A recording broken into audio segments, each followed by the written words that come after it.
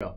Hi everyone, I'm Timothy Von Rieden, better known as Von Art Online, and welcome to our weekly Wednesday follow-along live streams. I'm joined today by my lovely partner Josh, and we will be doing a Conch study reference today. And this is kind of going along the mermaid type theme. We want to do a lot of aquatica, nautica stuff. And if you want to follow along, the structure that we're going to do today is the one that we always do, which is 10-minute warm-up, 90-minute on the actual subject matter, and then I'll do a mini critique afterwards. Now for the 10-minute warm-ups, you can draw whatever you want. It could be something specific towards mermaid. It could be, I'm going to be drawing shells for my warm-ups, but you are free to use whatever you want for warm-ups. It's just to get into the motion of drawing and get loosen up. And then during the 90-minute study, I placed a link to the Conch, I believe, below in the description, or at least I should have. And you can download that, and we will be drawing that for 90 minutes, so an hour and a half.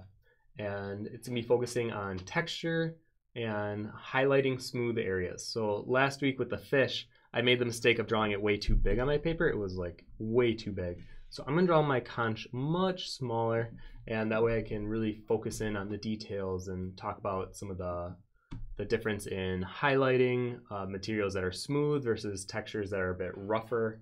And yeah, I think this will be a good study. I think this is a good material type study for today. And if you have any other comments or questions during the live stream, just put @Vonart or @SchwaPlaysGames, and we will do our best to answer them. And that way it's easier for Josh to see it as we're going through this. Right. I try to type in there sometimes too. And the only really announcements I have is this Friday I will be interviewing Corey Godby, and we'll be continuing my Von Art interview series. And he is an artist that I have met a few times. He is a fantastic fantasy artist. He's one of the nicest people I've ever met, and it would be great for you guys to see another journey that is different than my own and probably your own, and how he got there, because now he works with big clients. He works with like Dark Crystal. He does a lot of the Jim Henson books series with his work, and I know he's done a couple other things. I think he worked with I think he did the Labyrinth. Yes, he did the Labyrinth book as well.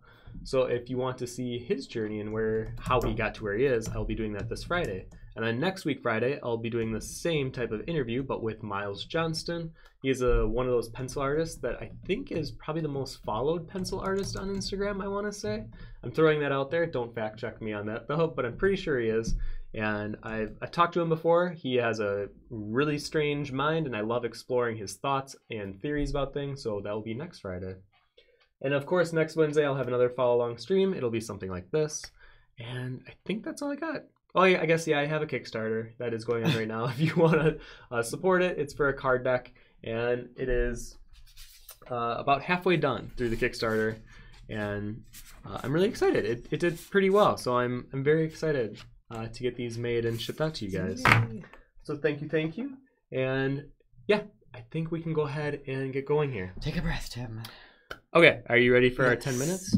I'll take the mouse over here actually, and I can. Well, because I gotta then switch. Oh yeah, click that. Okay, you guys ready? 10 minutes in 10. Oh wait, everyone knows just random whatever you want for warm up, right? Yes, yeah, I mentioned that. Yeah, so whatever you want for warm up. Okay, ready?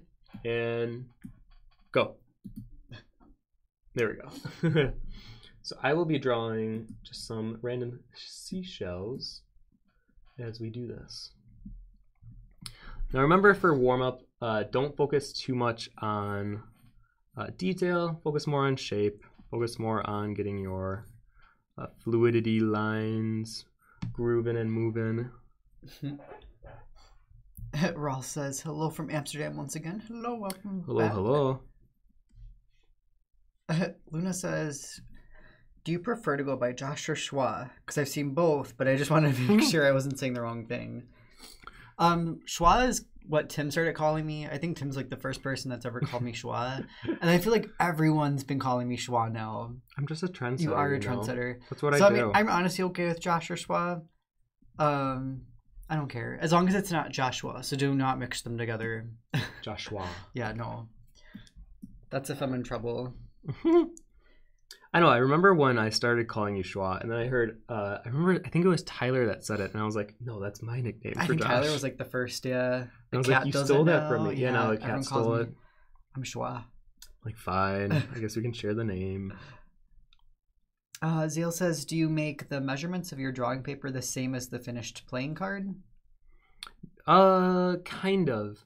So I do the iPad Procreate, or I use the iPad Procreate software to draw the cards in initially as like my thumbnails, and I have the card outline already in Procreate established. So when I'm drawing, I kind of know where my guidelines are.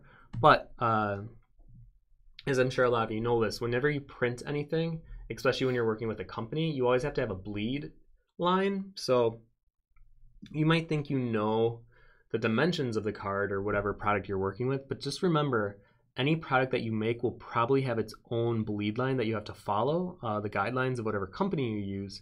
So whatever you're working on, if you kind of know what company you're going to be using, I would go check out their website or go get some sort of a template so that you know how much larger you go.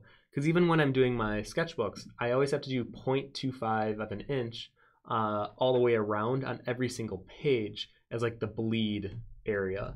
So something to think about it whenever you're doing products for your work.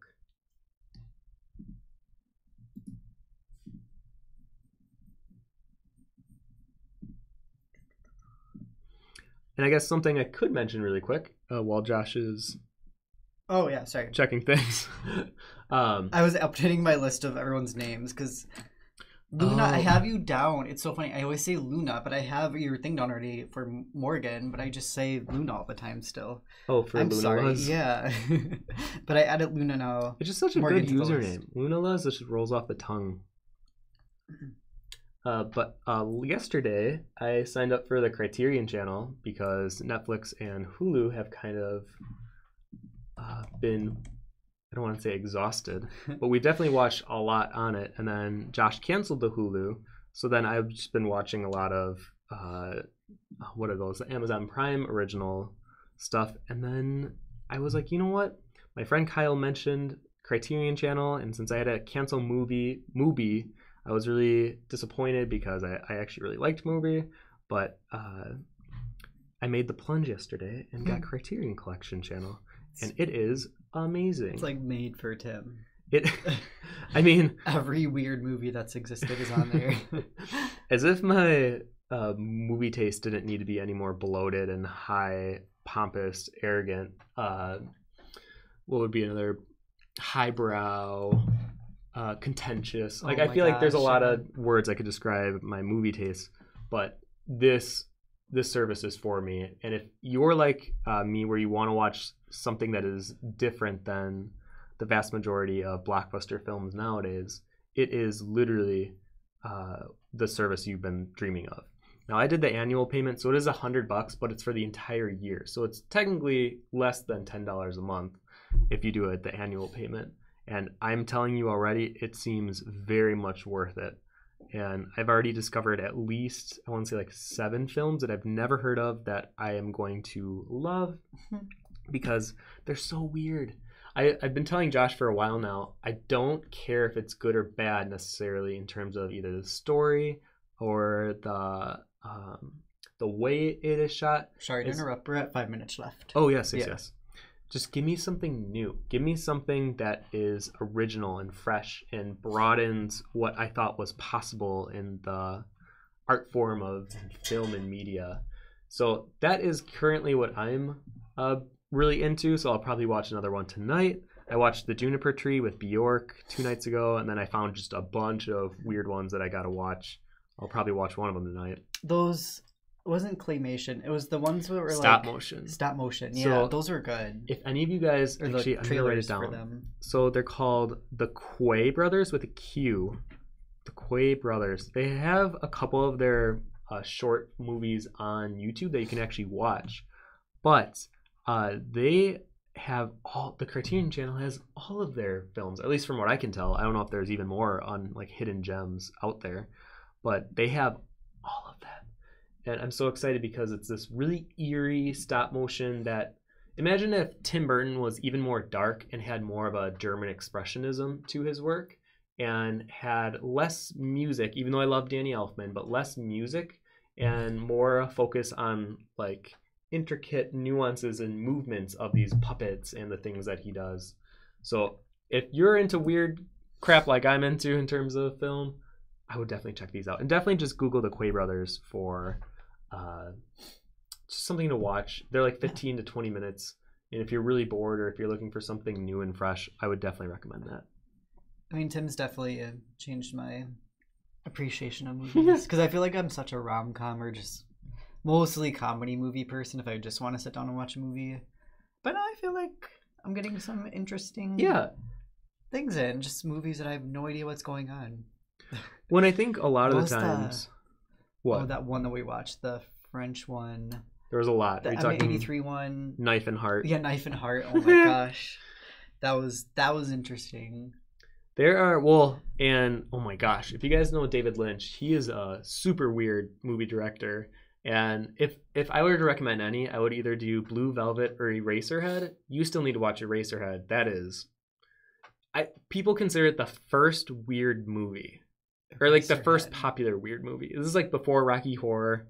This is something I want to show Josh. But then I discovered he has this one movie that is on the Criterion channel. Oh, what's it called? It was something really bizarre.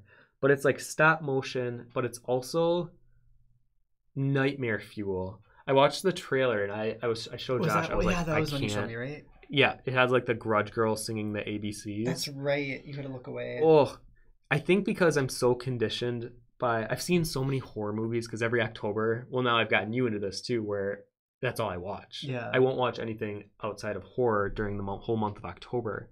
And I feel like you're more of a movie or more of a horror buff than I am.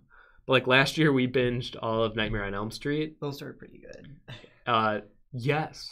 And if any of you are into those, I would actually say the third one, Dream Warriors, was my favorite. Oh yeah, that one was the best. Which that and the last one surprisingly was pretty good too, but it was New Nightmare. That was the one where they like that was meta. Meta, yeah. That's the word you used, yeah. Yeah, because it's kind of a commentary about the actors who play the characters, and then it's a movie about them actually experiencing Nightmare on Elm Street. So that was pretty interesting. And then we still have to watch the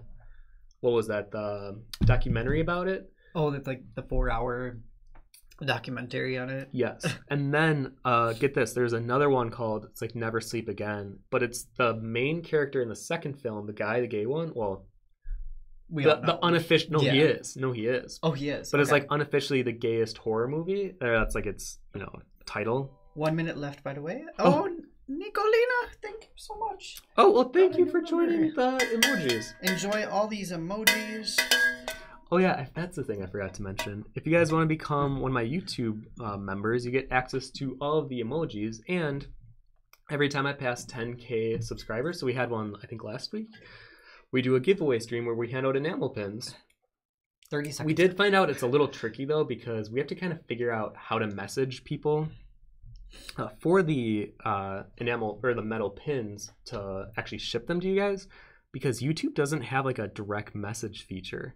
So Josh has to do like some investigating to figure out your names and addresses. I think I got most of them. I think the only one that we really have left was you reaching out to, because you wanted to reach out to Jinx Critter. Yes. Yes. So something that you guys should know in the future is if we reach out to you randomly, it's because we're trying to get you a metal pin.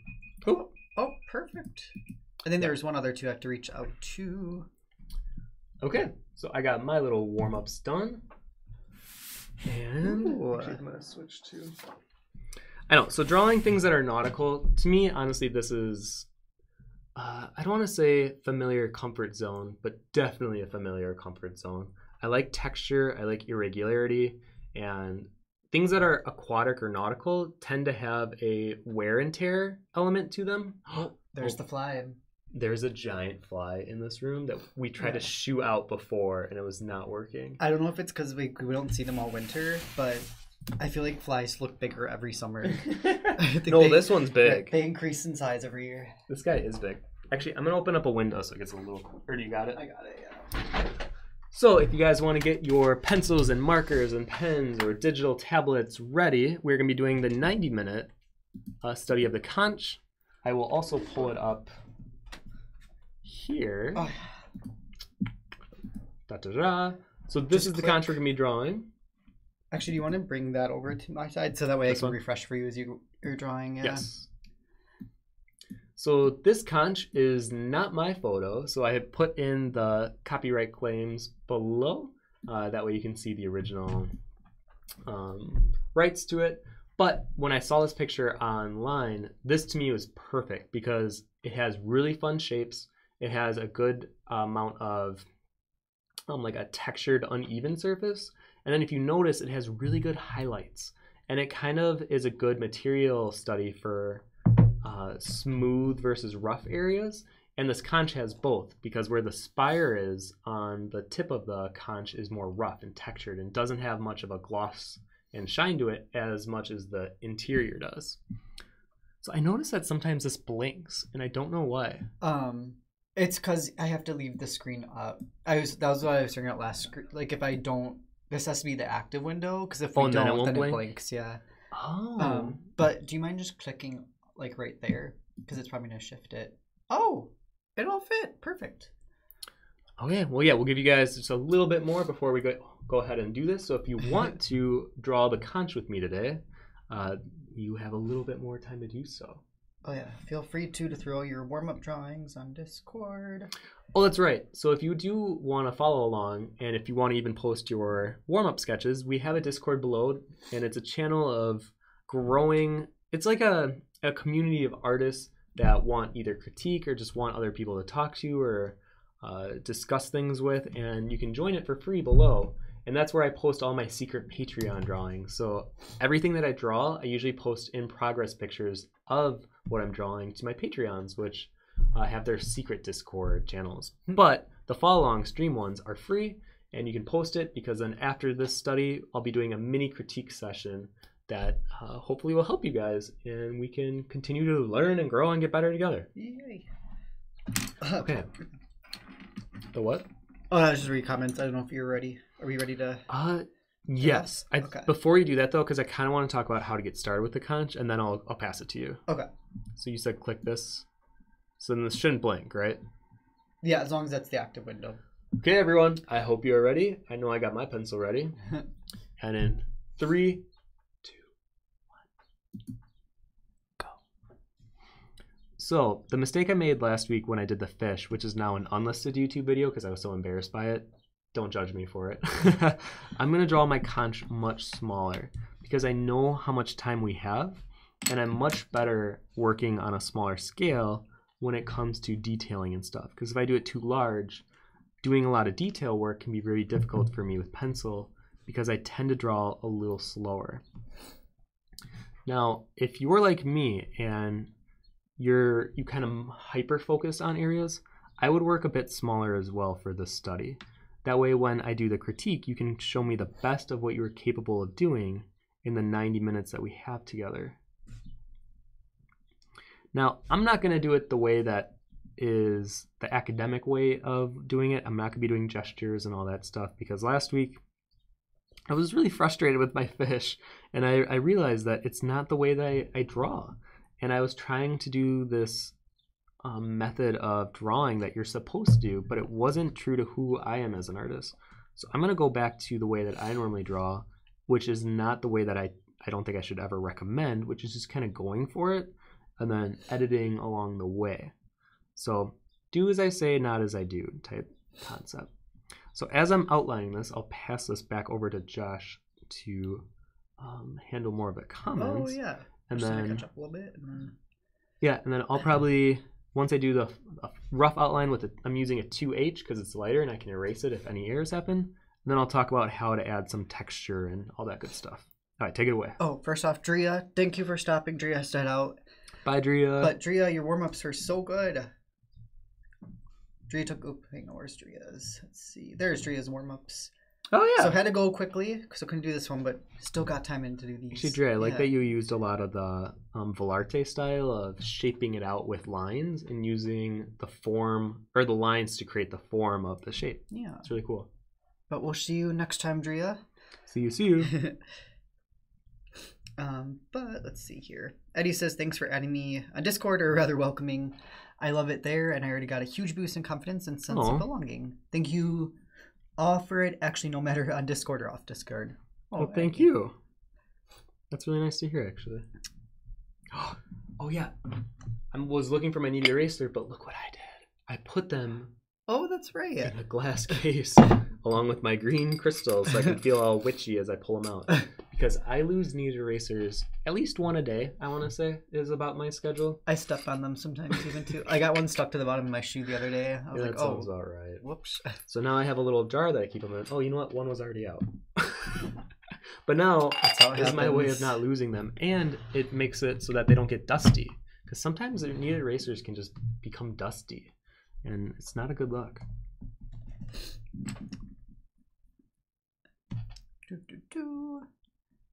Ivana says, I forgot today was Wednesday. Time goes so fast when in quarantine. Tell me about it. The weeks do kind of fly by. I mean, it's weird to think my Kickstarter's already halfway over. That's wild. Isn't it? It's going to be, I know it's going to be June before we know it, or you know. Fidgety Foxlight as usual. Hello from the Mothman State again, guys. Hello. Welcome. Eddie says today I think I'll be more in lurking mode as I do my own project. Thanks for the stream. Absolutely. I mean, I don't expect people to have to draw what I'm drawing today. If sometimes you want background noise or just to over listen to a conversation happening, I just want to provide these again, because I used to do these every week for 7 years. But I like the interactions that these create, and I sometimes really like the conversation that comes about. So yeah, as much as I think it would be cool if you drew what I'm drawing as like a study and we can grow together, if you just want to have this on in the background just to listen to, totally cool with that too. I mean, I hope we're engaging enough that you are like wanting to listen. But yeah, thank you. Oh, Unix says, this is so different from anything I draw. I'm terrified and excited how it'll go. Honestly, just run with that excitement, because there are so many fun shapes within this conch shell, and the best thing about doing something that is organic is it doesn't have to be perfect in the final result. I mean, with a study like this, usually you want to do like a compare and contrast on how close you got to how realistic it looked. But when you're doing your own stuff, and if you're doing a conch shell in your own drawing, no one's going to know the reference. So if you make part of the shell too big, or if you extend maybe the spire a little longer, that's your own creative intuition. And even if it was a mistake, that's okay, because that's the beauty of organics, is it's so easily forgiven. And then you can play with it, because then you can make like this spire super, super long, and then you can explore the forms and make it something your own. So yeah, have fun with this conch. This is, to me, a really fun material study. Now, really quick, I did a rough outline of the entire conch shell. Usually what I do before I start doing more of my detailing is I'll look at the conch and I'll just give some rough general shading to the areas. And when I do this, I'm looking at shadows specifically, and I'm trying to place them in the scene. I'm looking at the curves in the shiny part, so you can see how in the interior it has a bit of that shiny fold. So I'm going to give a little hint to that. And then a lot of the edge on the right side here has a lot of these overlapping folds. So I'll hint to that as well. So I'm going to go through the entire shell, give some of those hints as to where I want the detail, and then I'll go ahead and start with more of the fine tuning here. Okay, take it away. It's like wavy on the edge there. That's weird. I know. Well, and obviously I'm sure you know this too, with things that are in the ocean or water, when it gets worn. Actually, our friend and roommate Autumn, she introduced us to, what is it? Sea glass. Yeah. Where it's like broken recycled bottles that were in the ocean just broke up to such small pieces that over time become smooth pebbles of like a shiny color translucent rock. And the same can be said about a lot of the things that are found in the ocean, is they get smoother over time because of the way that the water is working them, and it's constantly like in a washing machine basically. And that's why stones oftentimes have a very smooth surface. And the great thing about this conch is it has a mix of the more rougher organic calcified parts of the shell near the top here with the very smooth inner workings of the home of a creature, whatever it was, on the inside. So this to me is like the perfect type of material study. So pretty. I wish I would have done this last week instead of the fish, because the fish I think is much more difficult than something like this, where this is a good, focused, isolated study. I think these are the ones I want to do more of for the Wednesday streams, because I think these can teach you a lot more than when drawing a fish, because you want it to be perfect. Same like with doing, if I did just like a profile of a female, I think people would be too focused on how pretty it looks, unfortunately, rather than looking at how well did I capture the skin material and how well did I capture the lip texture, things like that. So I think having a kind of inanimate organic object like this is great. They remind me of Super Mario Sunshine. I don't know why. Remember the little Conch people? Oh, yes. Yeah. And then do you remember that zone where it was the giant, it was like the one, you went underwater and you kind of cleaned the thing's teeth? Wait. That was my favorite. I don't know if I remember the cleaning the teeth, but I remember swimming under to get to an area. It was the world that was polluted. You went to the one area and it was polluted, so the whole goal was to go... I thought everywhere in Sunshine was polluted. This zone, though, the water was really messed up. You couldn't swim in the water for the first couple missions until you jumped in the waterfall and it pushed you into this little hole in the underwater area, and then you had to go fight this fish that had dirty teeth. And you had to like jetpack its teeth and clean his teeth for him, and then the water got clean again. I would actually argue that I think is my favorite Mario game. Yeah, no, I know people love Super Mario 64, but I think Super Mario Sunshine was my favorite. Well, Super Mario 64 just felt good. Yeah. I know that probably sounds weird, but the jump mechanic felt good. Like when you step on something, it like, I don't know, it just felt good. I think for nostalgic reasons, maybe people like 64 more, but I loved Sunshine. Plus, that was the first like GameCube, because remember how the GameCubes used to come with that game? That's how I got my GameCube for Christmas that year. Oh. And it came with that game. So I remember Christmas playing that game all night long. Ross says also I'm Radivir on Discord. Both are fine. Oh, hey, Rad. Oh, I always say, is it Rad? What do you say? Radivir? Radivir? I don't know. Shorten in my mind at least, I always say Rad, which I'm sure you do not want to be called. I'm trying to think of... Oh, you know what is also another one of my favorite games, though, for Mario? I loved the original Paper Mario.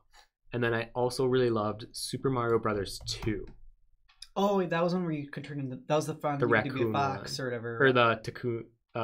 whatever. I know what you're talking about, though. The little... Oh my god, what's that called? Tanuki Mario. Yeah, Tanuki Mario. That's right. But you know what I think of whenever I think of that game is the dun dun dun dun dun dun. I always think of the desert music with like the cactuses that like do their hip motion back and forth. I just liked the color palette in that one too. It's so weird. Yes. Because it wasn't all the colors like normal. It was like kind of the weird. This was like the 16-bit era, I believe. Okay. I think you might be thinking of the third one. Maybe. Oh wait, no, I'm thinking of Super Mario Brothers 3. I'm sorry. 2 was the one where you could play as Princess Peach. Yeah, and she'd do the thing where she like, I don't know what she was doing, but she put her legs up like she's sitting in the air and like. Yes. Yeah. She just peruses down from the heavens. Yes, 3 is the one I'm thinking of. Oh, okay. See, I played it on the NES version had this. That was what it looked like. Ooh. But then this is when it was on SNES. The colors were different. I played it on Nintendo. Yeah. Yes, that's what I think of. Dun, dun, or no. Oh, I loved the map music. Yeah. Wait, where's the... I want a map view of the desert. I don't want to take up your time right now. Oh, I know. I feel like every time I do this and you're like 5 minutes left and it's like, oh no. Well, you gotta remember, I'm actually... Like, since I'm drawing smaller, I know I can nail so you're this. being more reasonable for yourself this time. Last week I was being super ambitious and I was just not having a good day because I was not drawing the fish well. And it was a lot going on. That's why I made that video unlisted. I was not having it. This one I actually like. Felix says, I'm going to do digital because of all the pretty colors. Ooh. I'm excited to see that. No joke. I was this close to doing digital because I wanted to do the colors of the conch. You should have. I feel like you like doing... I know, I'm kind of getting back into digital again. It's like my secret little joy right now. Well, until all the cards are finished and all these commissions that I have backlogged are finished, I feel like I'm kind of trapped in this a weird zone where I can't fully express myself artistically.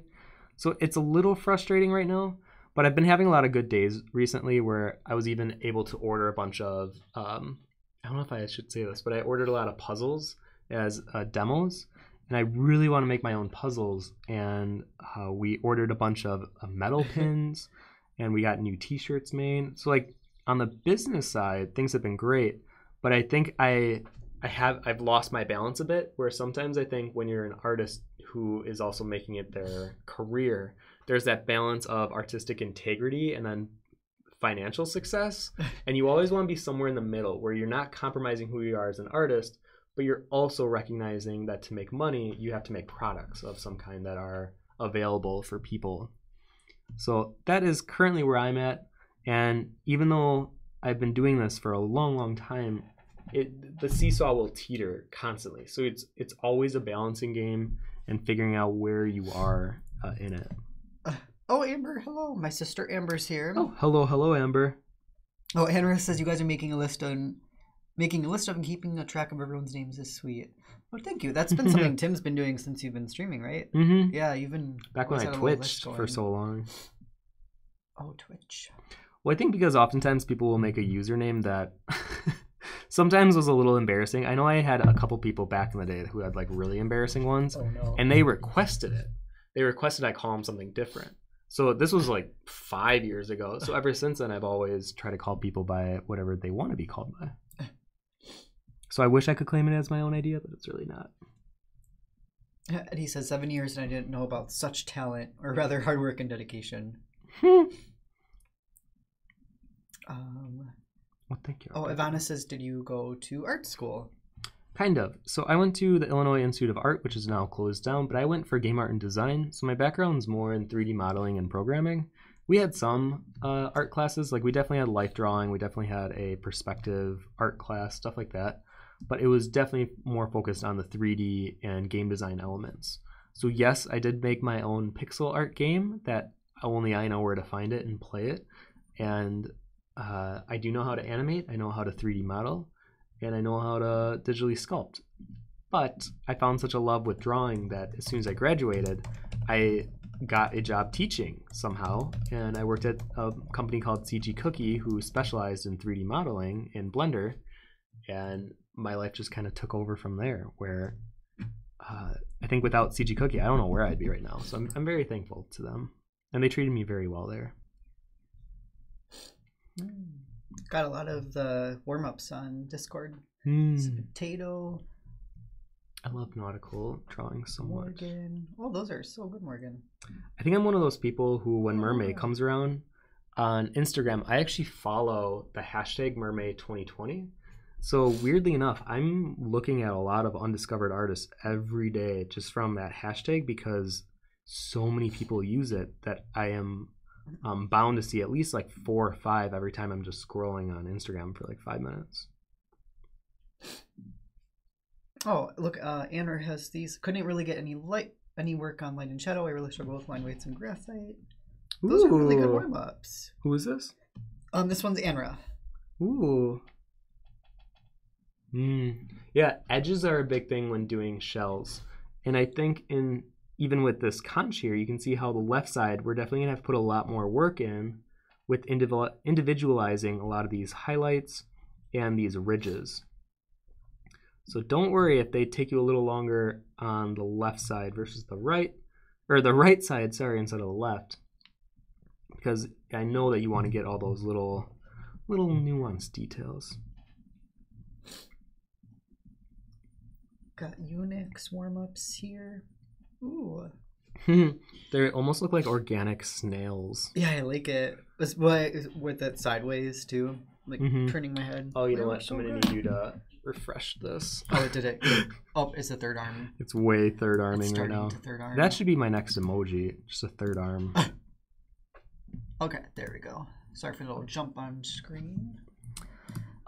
Really quick, the trick that I do to make a subject matter pop out is I will lightly add a bit of value around the subject matter, And that way it separates the subject matter from the background, and oftentimes it gives quite a pop if there's a contrast if you have a darker background and then a lighter subject matter. Another little tip of the trade. Okay.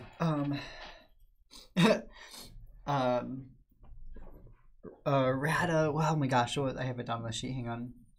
Radivir says, no worries, I actually like Rad. Hey, okay, good. Because in my mind, whenever I see your name on Discord, I think, oh, hey, Rad's talking. I'll still call you, Tim will call you Rad, I'll call you Rachevia. I can't roll, I wish I could. I can't do it.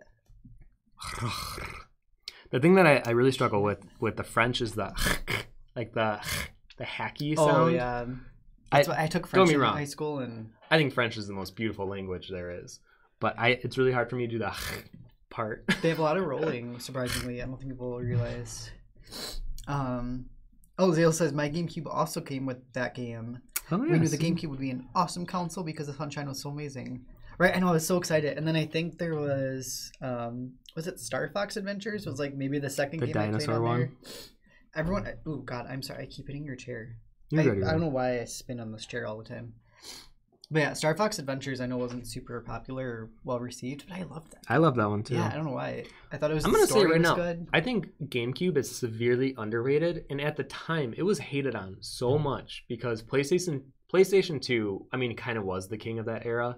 But then you had a lot of guys going to Xbox because of Halo and all these other games. So the GameCube was kind of labeled as like the kiddie console.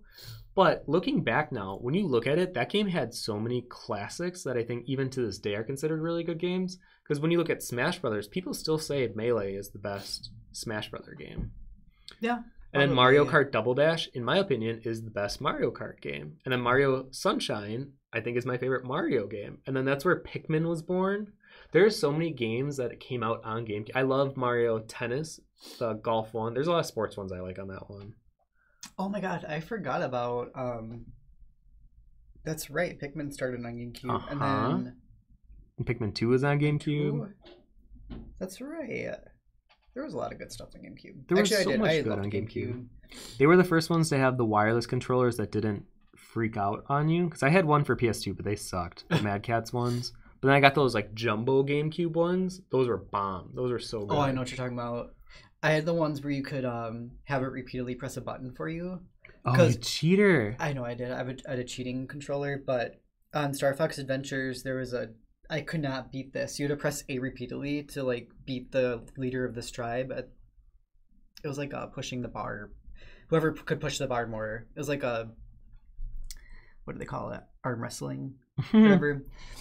But yeah, I couldn't do it. I couldn't click the button fast enough, so the controller did it. That's another game I can say is the best. I would say Mario Party 4 is my favorite Mario Party, which was also GameCube. Oh, I think Mario Party 2 is my favorite because the costumes. Those were pretty fun. Yeah. And then actually, Metroid Prime was on GameCube, and that I still consider the best Metroid game. Anyways, there's a couple questions I see people going through. Back to art. Back to art. The reason we're here. Let's see. Unix says advice on shading the smooth part of the conch. So when I do smooth versus rough, when I do smooth areas, I tend to build it up very gradually, very slowly. Focus on the transition from one value to the next. That way you're not having a lot of harsh breaking of a darker value and a lighter value next to each other. So whenever I know that there's, you can kind of see the fold in the middle of the smooth part of the conch. So in my own, I don't know how easy it is to see on camera, but basically I'm going to focus mostly on the shadows, but I'm still going to have this circular motion. And whatever motion works best for you for shading, but to have a smoothness to it, I like to build it up very softly and very slowly. And I will have the highlights be very much prevalent. So everywhere on my conch is going to be slightly shaded except for the highlight area. So when I'm doing something textured, oftentimes I might even lift up my pencil. So like, let me do this part of the shell. Oh, hang on. Third hand is back. Hang on. Oh. All right. Third hand is alive and well. We are reconnected. All right, there we go. So when I'm doing something more rough, I might push into the paper a bit more and have quite more stagnations and breakage. It's hard because the conch is kind of blocking. Can I move this? Oh, you know what? I'll just move my paper. That's good there. There we go. Yeah, I was like blocking. Oh, sorry about that, guys. So you can see how this I'm having more of a darker contrast in the way that I'm working it up. And then the smooth area, I'm like very gentle. Someone called my way of working smooth areas butter. So I always think of having it be so smooth, it's like the surface of butter. You know, vegan butter, that is, of course. Oh, Simon, hello. Hey, Simon, how you doing? Simon says, hello, just came to stop by and say, hey, hi. Hey, Simon. Let's see, there's another question too. So, Enra and Mary were saying, why is your pencil not sharp? I actually don't like working with sharp pencils. I'm one of those weird people. Well, no, I'm not a weird person because Babs Webb does this too. She works with mostly dull pencils. You're a weird person, but that's okay. Actually, good point. Right. I am one of the strangest people I know. But when it comes to drawing, as you can see, I actually work with the dullness of the pencil and I'll just turn it. And I know how thick the results will be when I push down on the paper. So as I'm building it up, I know how much I need. When you're working with a really sharp pencil, oftentimes you're getting a very, like, where's my 0.2? When you're working with my 0.2, does this have lead in it? Oh no, I can't even do my demonstration. Oh, there it is. There it goes. So I'm working with my 0.2. You are getting like this very sharp line that oftentimes is a little darker than what I want. And then to build up value consistently, I have to work very, very small. But when you work with a dull pencil, you can get that same level of smoothness in like half the time. And I know it's kind of hard to explain, but it's easier to know when you've worked with pencils over a long time. You kind of know when you need to work with a sharp one and when you can work with dull ones. And I know like my favorite artist, or my favorite pencil artist, legend, Alan Williams, he uses a very sharp pencil, but his trick is he does not hold it like this. If you guys can see this. He doesn't hold it like this. He holds it quite a bit of ways, and oftentimes he works on the angle of the pencil to get a lot of the texture of the paper to be seen. And then he'll build it up. He'll like turn the pencil from being completely sideways. He'll turn it up to create more of a point. So there's different ways of handling a pencil into creating texture. Honestly, eventually, I know later in my life, I might get to more of the Alan Williams style of doing it. But because I'm still such a young and baby artist, I am going to continue working it because this has a level of control that sometimes holding it sideways does not give you. But the problem is it doesn't give you that very beautiful paper, serene texture look that sometimes I strive for, but it's really hard to do with, especially if you're working with a sharp pencil. This is not happening with a sharp pencil. If you want more paper texture, you want to either use the side of the pencil or use a dull pencil. Don't use a sharp pencil. Unless if you're like using pointillism or something, but that will even take longer, which I don't recommend. Oh, Simon says, I'm doing great. Hope you guys are doing well. How are you guys? How are you doing, Tim? This week's been really good for me. Like, I've been in a really good mood this week. I was to say, yeah, you've had a... Well, I feel like yesterday was great because you and I, we got to be outside a lot. Mm-hmm. That was nice. Clear out my spinach garden. I'm going to go blow my nose really quick, though, because allergies are the one thing that's not going well for me. Yeah, I was able to spend time with my parents on Sunday, and I helped make a puzzle, which was... I haven't worked on puzzles for a while, and I forgot how much I love working on puzzles. And I cleared up my spinach garden yesterday. I found the Criterion channel, and I found a lot of new movies. So yeah, I don't know. It's just been really good. And I got a bunch of enamel pins or metal pins ordered.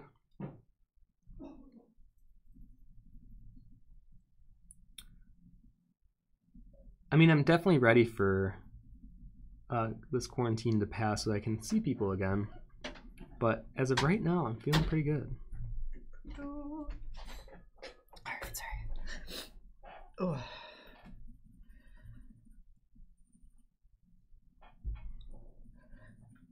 Alright, sorry. Alright, allergies have not been going good for me, but I've been good.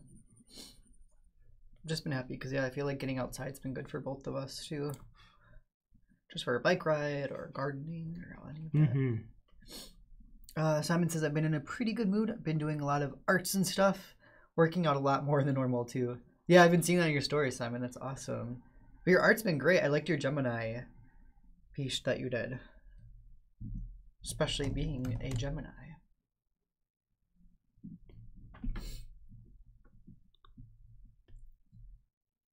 Eddie says, do you even touch the paper with lead of pencil, or it's almost non-existent feeling? Non-existent feeling.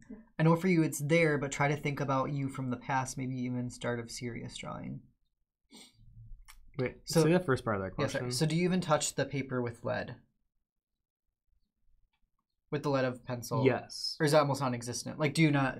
I think he's... Do you, like, feel your pencil touching the paper, or does it almost feel like you're, like, hovering above it, maybe?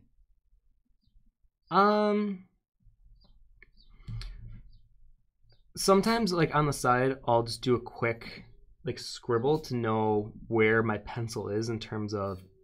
Because sometimes you'll catch yourself where you're, the graphite can be sometimes fickle, and you want to break that part because a fickle graphite pencil will create irregular results. So sometimes I'll just kind of make sure that it's smooth before I start, and then I'll go into it. But honestly, I'm kind of doing a... I'm almost always touching the paper. It's like one continuous line. I almost don't lift up my pencil at all, unless if I'm trying to add texture specifically. So yeah, I would say I'm more of a hoverer, but I'm always touching the paper, if that makes sense. I'm like gliding. It's like skating over the image.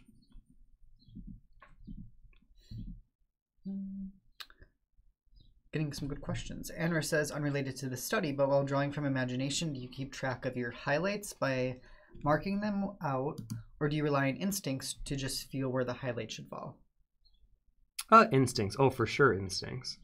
I think it's good to have reference whenever, like if you're doing a skull drawing in your piece, I would definitely use reference and look at how the skull reflects lighting.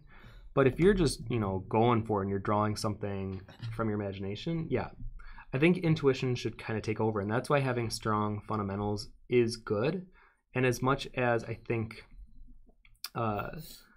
fundamentals can be kind of really boring to work on, and I think a lot of you know what I'm talking about, they're necessary to work when without references or when you're doing your own freeform stuff. So still always work on your fundamentals. Make sure you understand lighting and form and how to build it up, all that good stuff. We are past the first 30 minutes, so we have an hour left, everyone. Oh, I'm feeling good. We have an hour left? Yeah. Oh, I'm feeling good. Something else that the Conch has that's really interesting is it has a lot of texture near the spire, and then it kind of melts into the smoothness. So you can see some of the texture and some of the red dotting going into the top here, like this area, and then it kind of melts into the more porcelain-looking part of the inside of the shell. So that'll be a fun transition to cover too.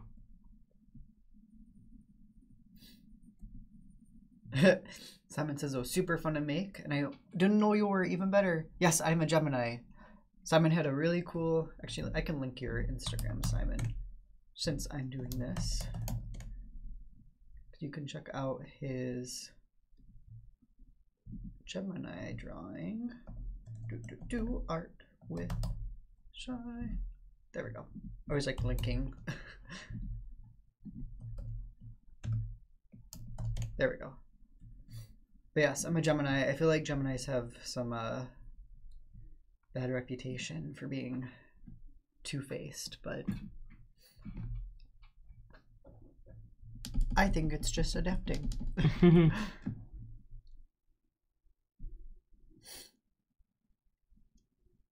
Oh yeah, Enra has another question too. Actually, even with studies, how do you keep track of your lighting? Because it seems like if you just try to follow contours by looking and comparing from reference, it's easy to forget the shape. I think before I even start, I think of where the light source is coming from. So in this picture, it's very much prevalent to me that it's overhead, and that is always a good reminder of where the light source will be coming from. So a good example is on the conch, on the textured side, the highlights are more centered, and then I know that I'll pillow shade it, which means the lighting will be strongest in the middle, and then it'll kind of fade out onto the edges, which will be the darkest, most likely, unless there's bounce light, which there is some of that going on here. So I think studies like this are really good at making you forced to see where your lighting is coming from and how to capture that lighting to best represent it in your own work. So that's why I like these kind of studies, because they make you think about, oh wow, is that shadow really there? Or oh wow, that bounce light really makes this area in the shadow much lighter than I would have originally thought. So that's why I like these kind of studies, because it forces you to look on things like value and form and light. So yeah, I guess when you're doing this kind of stuff, and if lighting is your priority, actively observe and analyze what you're seeing in the reference and how that makes sense to you from a standpoint of where is the light source coming from. And if you're able to answer that question, then you're able to deepen your understanding of lighting. Actually, Zadric says, do you know or have you made any tutorials on lighting? I did with CG Cookie. I don't think I have any on my personal YouTube, but I will be talking to my old boss probably this week about them, because I want to get at least one of those back. I did do a whole series on subsurface scattering, so that one would be really fun to cover. And actually, maybe that will be one of the tutorials I can bring back, because subsurface scattering is basically when you hold your light to a flashlight or like your fingers and you see the red through the light, that is subsurface scattering. Or when you hold up a leaf to the sun and it has like this bright neon green look, that's subsurface scattering. And that's another like good example and study of how does lighting work in the real world, and how can I bring that into my own work. So that's why I think doing a lot of realism studies can be good for your more imaginative work.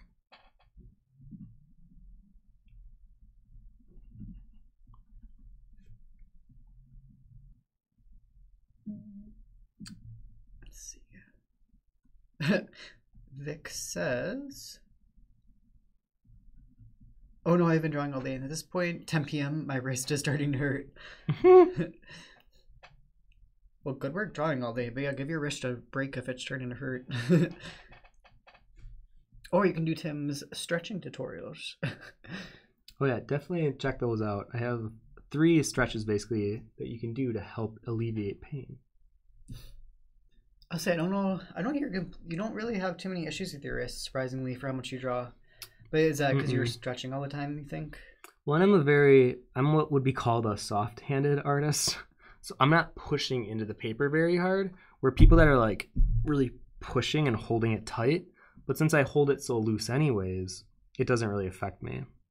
But when I work digitally, I usually will feel a little bit more pain, because digitally I do have to push into the tablet a bit more. So if you're noticing you have a lot of hand pain, and if you work digital, definitely change the settings so that it is more sensitive to the pressure and how much you're putting on. And then if you're working traditionally, it usually might mean that you could just work with a darker pencil. That way it will help you kind of pull off a bit. You might be working with too light of a pencil, and that's what's causing you to push into the paper more. Felix says digital is way easier. The only trouble is finding that balance between either overly smooth airbrush and then way too rough textured brushes that look flat. Yes, I think a lot of younger artists can get caught in the trap of digital art, where they can create things way more efficiently in terms of a timely manner, but oftentimes it has that digital look where it just looks either too airbrush or it looks too choppy, and it doesn't really have this nice finish that I think we're all striving to hit. So with digital art, even though I would also consider it a bit easier, I think it can be tricky in understanding how to not make it look quote unquote digital, or how to not make it look like an amateur digital artist mistake. So I think a good mixture of using soft and hard brushes, or just working with a textured brush, or I know even Pete Moorbacher, who does Angel Air, he works with a very simple hard edge. I think it's even a circle brush really, and he can make it look smooth by doing a lot of layering and gradation throughout his piece. So don't let brushes run your digital pieces. I would say make sure that you're still in control of your digital work. Just your brushes are help creating either a texture or help creating more of a time-effective technique to make whatever you're making. All right, really quick, I'm going to switch to my, because how much time do I have left? 15 minutes? I'm going to switch to my 0.2 mechanical pencil, and I'm going to start edging some things out and adding more detail here. Simon, I think this is in regards to Geminis. Legit, after looking it up and stuff, that was a very common thing that came up. Yeah, they don't have the best reputation, but...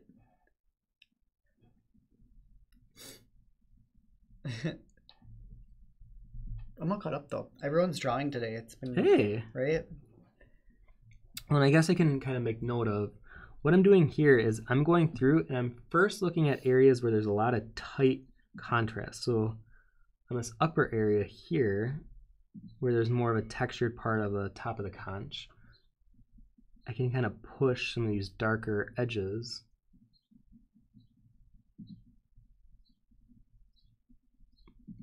And I might lose some of my realism here, just so I can push more of my own style of drawing. Because like I said, even with a lot of these studies, I don't expect you guys to be doing realism studies if you want to add a bit more of your flair to them. I think it's always good to do more of a realistic study and then have that influence your work outside of it. But if you want to take this time to also kind of show your flair, that's totally okay.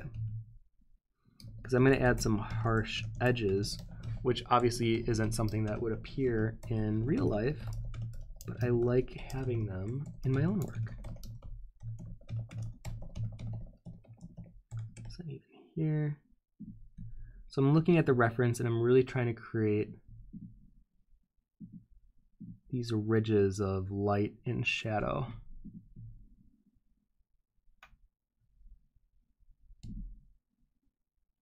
There. And I can also look at the shaping of things, because oftentimes when I get lost in doing the outline, sometimes my actual shapes can be just a little too large or a little too small. So this is my time to correct them. Well, this is nice because I feel like the last couple you've been kind of down to the wire. Oh, for sure. Yeah, where you can actually take your time with this one, which is fun. No, I came into this drawing with an agenda. I was like, I'm going to make this look good. I'm going to make sure I have enough time to give myself to be able to make it look good. And I feel like drawing a conch is so up my alley for something that should be pretty comfortable doing. I was like, I'm not messing this up today. So I came with an agenda. I came in with a bullheaded confidence. I was like, let's do this.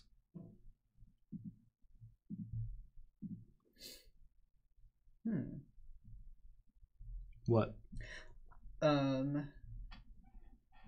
because I was looking up the subsurface scattering thing, but then I was like, what's the name for light that shines through trees? You know what I mean? When you're like in a forest and there's light that shines through the trees. Oh, I mean, there's a lot of nicknames like God rays. But there's no English name for it. But oh, that would make sense. There's a Japanese word for that specific thing, though. It's... Yeah, I can read it. Yeah, you can read it. Where is it? Komorebi. Komorebi. Komorebi. Yeah, there's no English word for that specific situation, though. No, the more you know. Right? The scientific term is crepuscular rays. Crepuscular rays? Which describes beams of light shining through the environment. Interesting.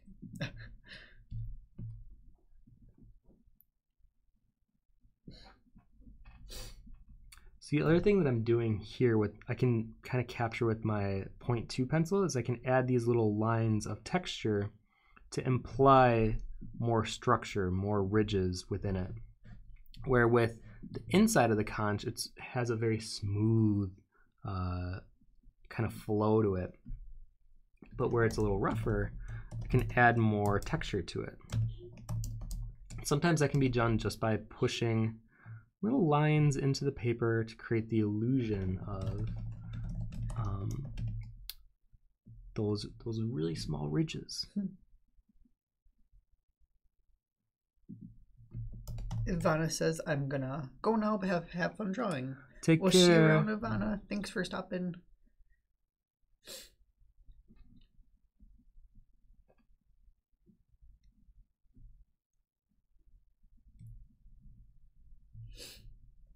I'm trying to think of something good to talk about that we did. We got some more plants yesterday. No, we didn't get plants. We just got like. I got one. I got a Dalmatian plant. Oh yeah, what's that? I call it Spots. Is that the one we have on the front? What's the one we have on the front porch right now? Mm-hmm. Yeah, that's Spots. That's Spots.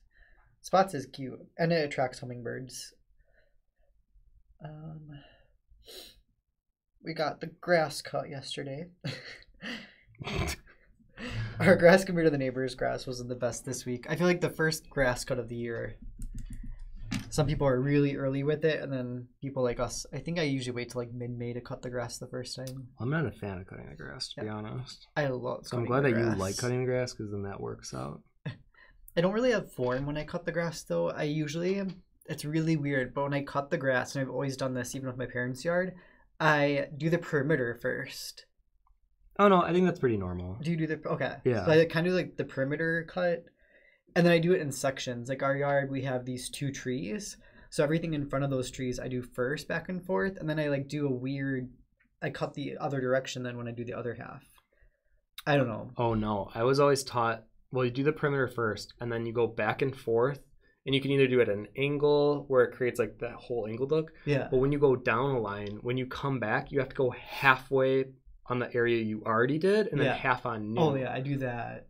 No, you do not. Yes, I do. I keep the tire slightly to the right of the other tire mark where you can kind of see it, you know? I guess I'd have to look outside to see your work. Because I know I used to get in trouble if I didn't do that. My dad would make me redo it. My dad too is one of those people that like every time you cut, you should do it a different direction because it helps it grow in better. Oh yeah, you just go back and forth, back and forth. Yeah, well you should like when you cut the next time, then you should do it a different way than you did the last time. Oh yes. Yeah. Like the next time you cut the grass. Right? All these grass things that go on, but we had a riding mower though growing up, so that was kind of nice. We just had a big yard. What? I never had a riding mower. But I would still cut the perimeter with the push mower, and then I would do everything else in the riding mower. Oh, right.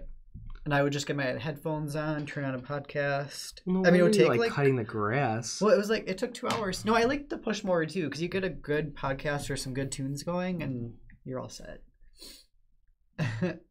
Oh, Amy's here. Hey, Amy. Hello, Amy. I actually have your mermaid behind me right now. Alice and I hope you're enjoying the nice weather. I hope you and Alice are enjoying the nice weather too, Amy. You can sit outside at least right now. It's not like you're going to freeze your butt off. Yeah, it's like that perfect tub too where you don't get too hot or too cold. Felix says 2 months into Japanese on Duolingo. I can read all the hiragana, katakana, and katakana, and some kanji, right? Yep. Yeah, spoken Japanese is still tough to understand though. I'm right there with you. I used to be able to write all of hiragana, katakana pretty well, and then I knew some kanji. Speaking is weird because you have to think backwards in terms of if you're normally an English speaker. Learning Japanese is very strange because it reworks the way that you talk and the way that you hear. So in a lot of ways you'd hear like, I go to the store, where in Japanese it would be store I go to. Oh, that's weird, yeah. And then you don't even say I. It's very weird for Japanese people to say, actually, I is watashi wa. So you usually don't hear that unless if it's very direct or specific. So a lot of things are implied, which is even more strange for people that speak English primarily, because everything is very, well, I mean, English isn't easy either. If you're trying to learn English is its own weird language, but I always found Japanese to be very difficult to learn, but I did strive to learn it. I got pretty far. I just don't understand why grammar rules changed. For English? Yeah, just between languages. Like, I don't know how languages came to be necessarily, but... I mean, it's all location-based and I think it's region-based, really. Interesting, yeah. Well, no, there's some languages that are really hard to, like, translate, I feel like, just because the grammar is so different and the sentence structure is very different. That's why learning new languages, I think, was hard for me, because it's hard for me to, like, understand English. It's hard enough understanding grammar. So other languages is always really hard then, too. Well, I feel like Western and Eastern European languages would probably be the easiest for native English speakers to learn, because a lot of it is oriented in, like, I mean, Spanish and French. Oh, yeah, Spanish and... I think the only thing with Spanish and French that are weird is just the feminine, masculine. Yeah, that always thing caught that me they up do. in high school. I think that's the weird part is you have to like, even describing anything in the room, you have to use, you can change it, I guess. I mean, I can speak a little Spanish. Yo I started hablo doing- español un poco. I did a month of Spanish on Duolingo because I did I remember French when in you high did that. school and I don't remember any of it. But I was like, Spanish might be nice because I feel like a lot of people do speak Spanish. Should be nice just to be able to communicate easier. I remember when you started that, I was like, there's no way I did a he's month gonna straight go every for day. this. I really should go back to doing that. I get the you know how Duolingo sends you the notifications all the time too? I get them every day. Still? Yes, it's not giving up on me. Oh yeah, Simon says, "Okay's friends, I gotta go. Don't be strangers. Have a good stream. Good to see you, Simon." The what? I said Simon says, "Okay, friends, I gotta go." Oh, yeah. okay. Did I talk fast? Sorry. Don't be strangers. Don't be strangers. Have a good stream. Take care, Simon. Take care, Simon. I know one day we'll hop on a game of League with you. Tim's been all into the cards lately. I've been actually pretty proud of myself. I've been very focused, and I've been working on my 5-foot aquatic drawing. Yeah, you get your hour in every day. Yeah, it's been good.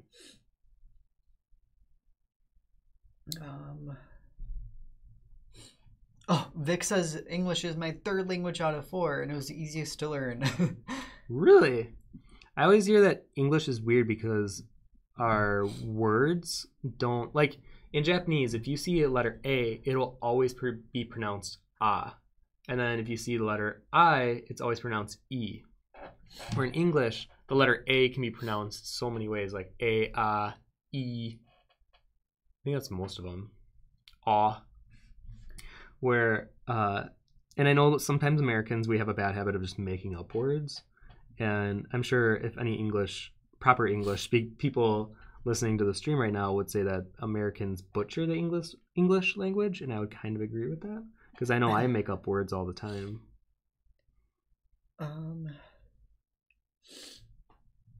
That's crazy though, Vic. I feel like you definitely have because they say people that know like multiple languages, like your brain, you can really comprehend those things well. I think that's really cool that you know 4 languages. Mm-hmm. Jay Shrek says in Hebrew, the words are also switched around, and I'm currently learning it in school. That'd be a really interesting language to learn too. Hebrew's another. I think Hebrew's really pretty, the way that certain words are phrased. I think the only languages that I think are a little harsh to my ear, or that I'm not the most like, yeah, I want to listen to that dialect, would be German, even though I am German primarily, Russian, and Chinese. Those are the 3 where I'm like, it always just sounds a little harsh to me. Or I guess Chinese always sounds like, there's a lot of like, sha, sha, sha. Yeah. And then German and Russian are like, harsh. Like it's very harsh. It's not like natural to speak for us, I guess. Well, it's very strong sounding. Where I've always like love languages. I think that's why French sounds really pretty, and then Spanish can sound really pretty. And then if you use the right words in English, those can sound pretty too. I guess. I think German's fun to listen to. Really? Yeah, I think not my favorite. I don't know. Sometimes the words, everything sounds very similar when it's spoken, but it's their own words. I think it's cool. Let's see, because Felix says we put the verb at the end in subsentences in German, so it's kind of easier to put your mind in that mode. So, we put the verb at the end in subsentences in German, so it's kind of easier to put your mind in that mode. Interesting. Oh, weird. So you're kind of understanding the action. I mean, I definitely want to visit Germany, considering that's where I'm from primarily. It's so pretty there. I was in Stuttgart. Well, everyone that I've met that's from German, they're very rooted. They just seem very. They don't seem like very wishy-washy. Like they have a very set way of doing things, and they feel good about that way, which I think I am very much that way too. We oh my gosh, because my dad does manufacturing, he works with stuff. So I went to Germany once on a business trip, and one of the plants there, they're the factory that I went to, at least, it was so much more different than the American factories. It was just so organized, clean, bright. They had tons of windows in there, so you still got a lot of sunlight. Because a lot of American factories you go into and you don't. Yeah, it's dark. They're spending their entire, and they do those long shifts, so it's 12 to 14-hour shifts. They're stuck in this factory with like barely any sunlight. So yeah, the German factory that I went to, at least, I don't know, I'm sure there's some German factories like that, but it was so clean and well put together, and everyone was super nice. That's what I mean. They just seem very structured. Yeah. At least that's the impression I've gotten so far. Amy says English is a conglomerate language, but it's Germanic based. Italian, Spanish, Portuguese, and French, and based off of Latin. So that's why they're so different. I also like Italian. Have you heard Latin? Yeah, that's a fun. It's fun to listen to. The only word I remember to. Is puer, which is boy. I don't know why that's the only word I remember. I wouldn't necessarily consider it like a lovely language to listen to, but it's a fun language to listen to. I think Latin's cool because if you can learn Latin, they say, then learning other languages might become easier too, because that's like a whole different grammatical base. Oh yeah, and so many of our words are based on Latin origin. Hebrew, though, I would love to learn. I guess I don't know Hebrew that well. It's just pretty. Even their, I don't know. I think it's another, like, you call it love language or whatever. Well, it's interesting because I did a show at a Jewish retirement facility, and they had a Jewish, a little synagogue that they were giving a sermon in, and I actually heard them read from the Torah, I believe it's called. So I remember hearing it, but I can't remember it. But I remember it being pretty fast, and a lot of it kind of rolls into itself, if that makes sense. Like one sentence will roll into the next without it feeling like it stops. I love the look of it, though. I think Hebrew is a very pretty character language. Oh, yeah. Yeah, I did a Passover thing once, and that was really cool. They did the entire Passover in Hebrew. Morgan says my entire mom's side of the family is Spanish. I'm the only one who ain't fluent. I understand when it's spoken to me pretty well, but I can't respond very well. If anything, I feel like that's me with some languages. I feel like I can kind of structure, at least Spanish. I feel like I can structure what they're saying, but I cannot, for the life of me, be able to speak it back to them or reply to it. Felix says English has a huge vocabulary compared to other languages, but being able to speak basic English is very easy. I guess, yeah, getting the important things said. I feel like, yeah, we create a lot of words for things. Like bootylicious. Do you know that was added to the dictionary? Bootylicious? Yes. No way. Beyonce added it to the dictionary. Oh my gosh. Yeah, put bootylicious dictionary. No, put dictionary. Bootylicious dictionary. How did Beyonce get that? Oh my god, it shows up on Merriam-Webster. Told you. So they say if a word gets recognized and established and recognized as like a true word and it's understood, it'll get added to the dictionary. So the dictionary acknowledges it's a slang word, but it says voluptuously sexy and attractive. I love how they're trying to like knock it but not knock it. They're trying to become Urban Dictionary as I was gonna say they're like, yeah. This should be on Urban Dictionary, but because we're forced to. That's interesting. Bootylicious. Only Beyonce. Real word. Well, I'm sure there's other words that we probably commonly use that wouldn't think would be in the dictionary, but like I'm sure meme, I'm sure trigger, I'm sure what's another like word? Yeah, memes on is bae. Bae? Is it BAE, right? Yeah. Yeah. Yep. See? Wow. It's weird.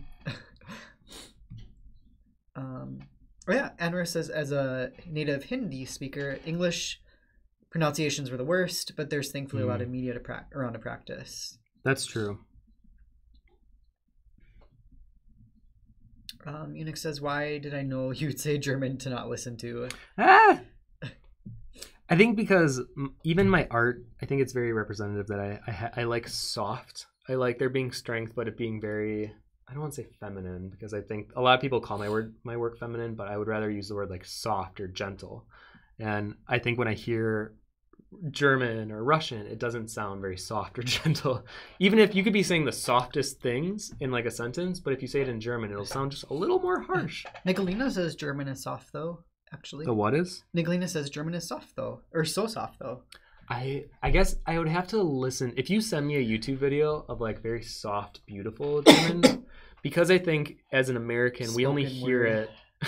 Spoken word poetry in German. Well, I feel like we always hear it in such like a harsh dialect because of the context that it's usually given in. Because I feel like a lot of the media that we watch that has German speaking parts in it are usually like dicterian or well, it could be stereotypical harsh stuff maybe, or because even not even just think about the Nazi stuff though. What is the Swedish chef even too? Like they definitely like make it so like over the top. The Swedish chef. I guess I wanna hear it though because I've always associated with being harsher, but obviously I could be very ignorant in the fact that I just may have not have heard it in a different way than the way that I see it in media or film. And I've never been to Germany, and I'm not around a lot of native German speakers, so clearly I'm not a good representation of what is a pretty language and what's not. So yeah, if you could send me a good video of like maybe just reading a bedtime nursery or something. I guess I could Google this on my own too, because I'm mostly German. I'm 50% German, so you would think that I would be more attracted to it. Oh yeah, that was the other thing too. When I was in Germany, we went to this really cool transportation museum, or it had to be a car factory, but they had like eras of transportation. So they had full like these old trains inside of this place, but they were old passenger trains you could actually go on and see. And it was basically a museum that went from the beginning of time for transportation, and they had actual models or the actual what they used. And then it kind of just, you walk the museum and it eventually got to like future travel, stuff like that even. It was a cool museum. Yeah, that's neat. I love that. I'm not the biggest car fan because they did have a lot of cars there, but I just like transportation or just seeing innovation I think is really cool. It's artistic in a way too, just seeing how people came up with new ways to move people. Oh, actually, speaking of languages, I find Icelandic to be super cool. Icelandic, I am gonna say this now, and you can argue with me if you think I'm wrong. I think that was the hardest language to learn. I even tried learning Japanese, and I got pretty far into it. But when I tried to learn Icelandic, I can't even get my mouth to form the right shape to form the words. Oh. I don't know if you've ever heard Icelandic. Most Icelandic, like I guess people are songs people I know all sing in English though.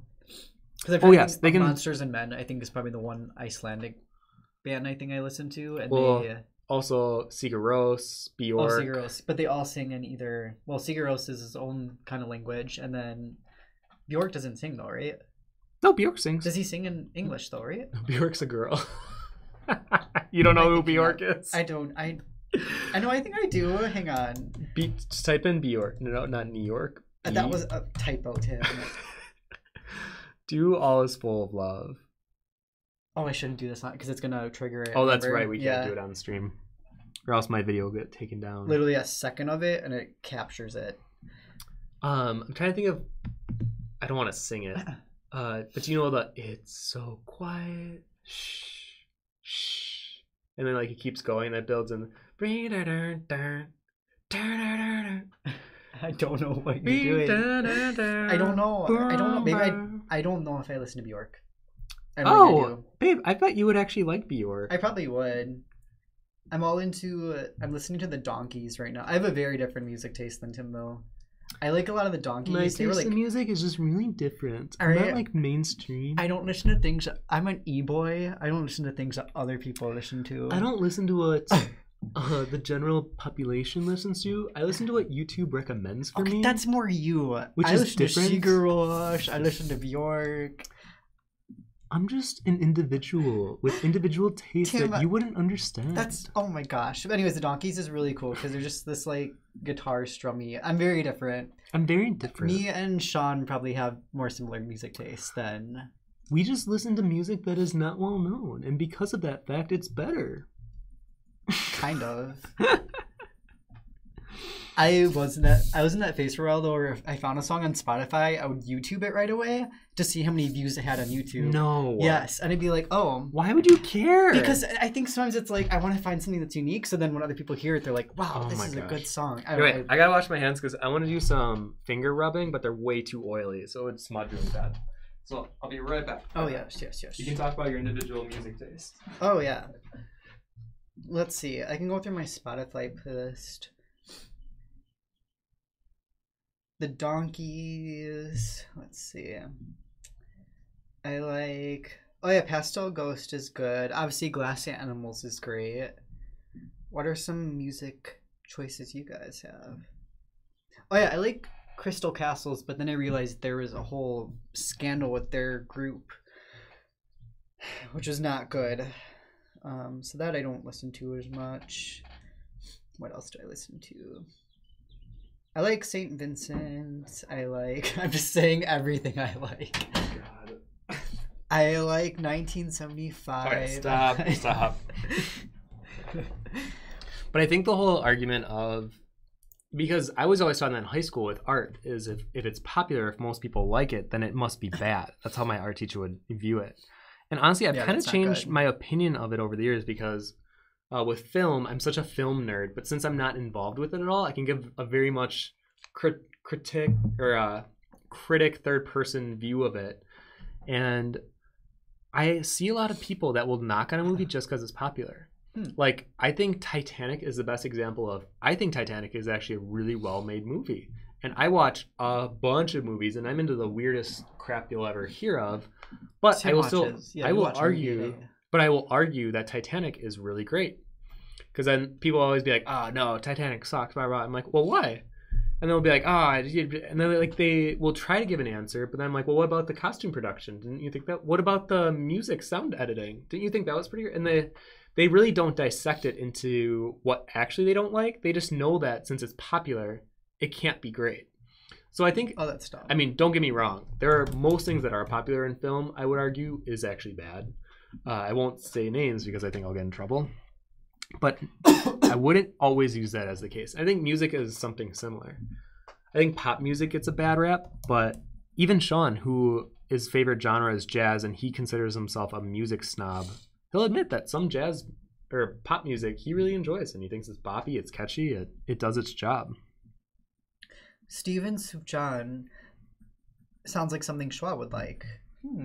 Wait, is this because I think I found him on YouTube. Is he the one that did Call Me by Your Name? Steven Sufjan.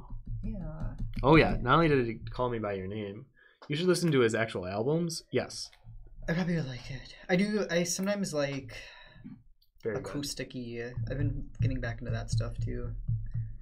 But I also like. Hold on. Actually, really quick, because if you're gonna recommend Steven Sufjan, I literally, how do I find what I've liked on YouTube? Go to. I'm so old. Is it library?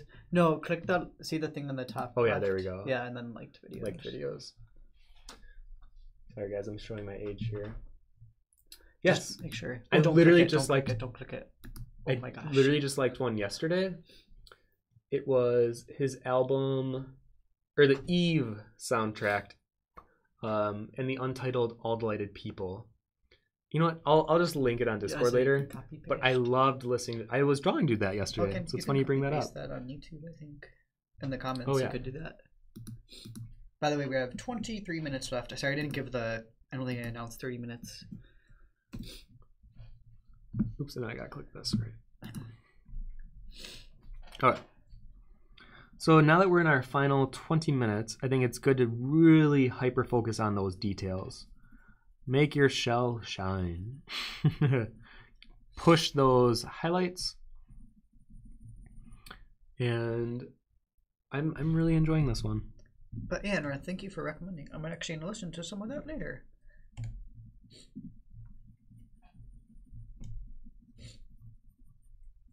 Let's see. Actually, I'm gonna use the bathroom very quickly. Let me see if I was just trying to see if I had a question to leave you off with though before I walk away. Oh yes.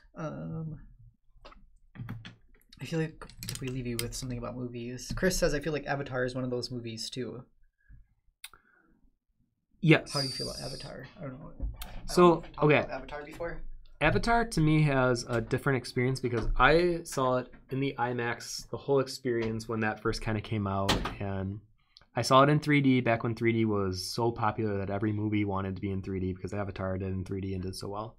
That movie to me was an experience. I was in the theater and I really felt it. It was the first time I've ever watched a 3D movie where I felt it. So I'd have to watch it again, not in a theater, to give more of a analysis on the actual way it's shot in the story, because I think I was so focused on the feeling that it gave me that I had such a positive experience with it. And they say that if a movie viewing experience is very personal, then it shouldn't really matter what other people think of it. If you really enjoyed it, that's what matters. But I think when it comes to movies as experiences, oftentimes our opinion of it becomes biased or elevated because of our emotional response to it. So if I watch a really sad movie that I connect with, sometimes I'll be biased and give it a higher rating than maybe it should. But I think I'm also very much willing to admit it's because of my personal connection with it. So I think Avatar as a story, I think I'd have to rewatch it again to give a real critique of it. But I will say the experience of watching in the theater with IMAX 3D was phenomenal. So I will give it that. I'm trying to think of another popular movie that usually gets crapped on that I actually think is pretty good. Oh, one of my favorite movies of all time has a 60 on Rotten Tomatoes, and I think it is absurd that it is below 100%, and that is The Fall. If you guys want to watch a truly artistic masterpiece, and I think one of the best movies in terms of storytelling, because it's one of those stories within a story, which I tend to like. I will admit I'm biased on that, but I think this one does it perfectly.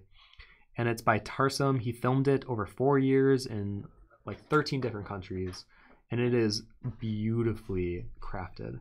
So that's one of those movies that I fully, wholeheartedly disagree with critics, and I will push and recommend as much as I can to people. Astrid's just sitting outside of our door right now, but she doesn't want to come in. She's just pissed that we're not taking her outside. Astrid, come on.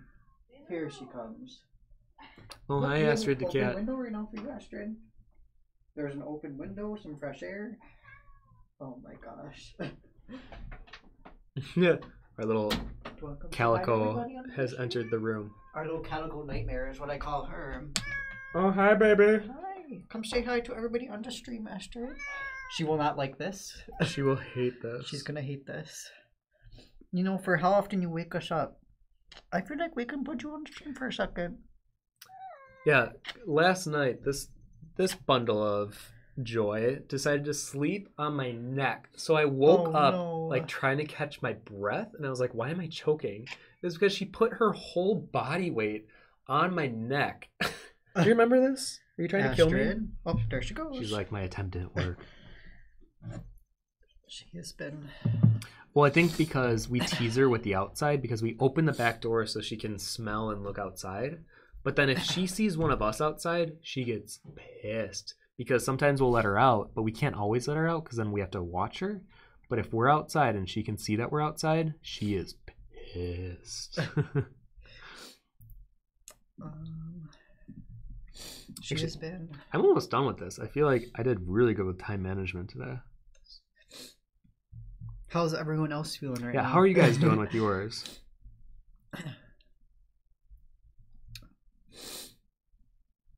Actually, I can give some little editing here and there.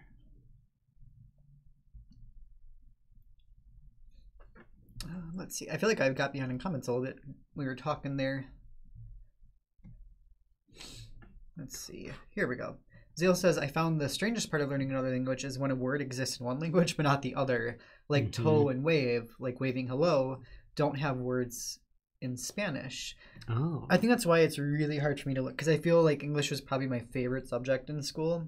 I was one of those weird, I loved grammar. I loved breaking down sentence structures too in English by conjunctions, doing the breakups. I like the comma part of it.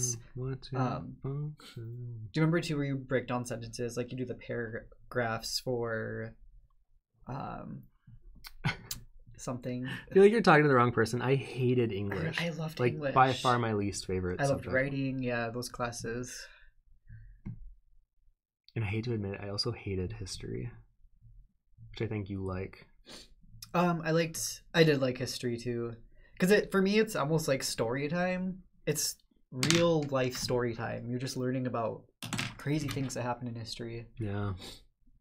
I know, I wish I was more into it because I can at least admit that there's so much resource and there's such a good core of knowledge that can be learned, but for some reason it just doesn't attract me. Oh yeah.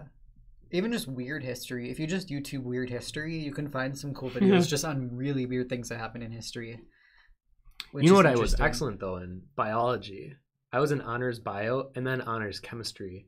For those of you that are in high school though, chemistry and biology are not the same thing. I figured since I was so good at biology, I would rock it in chemistry, so I did the highest AP honors chem in high school. That was effing difficult. I had to memorize the periodic table in week 2.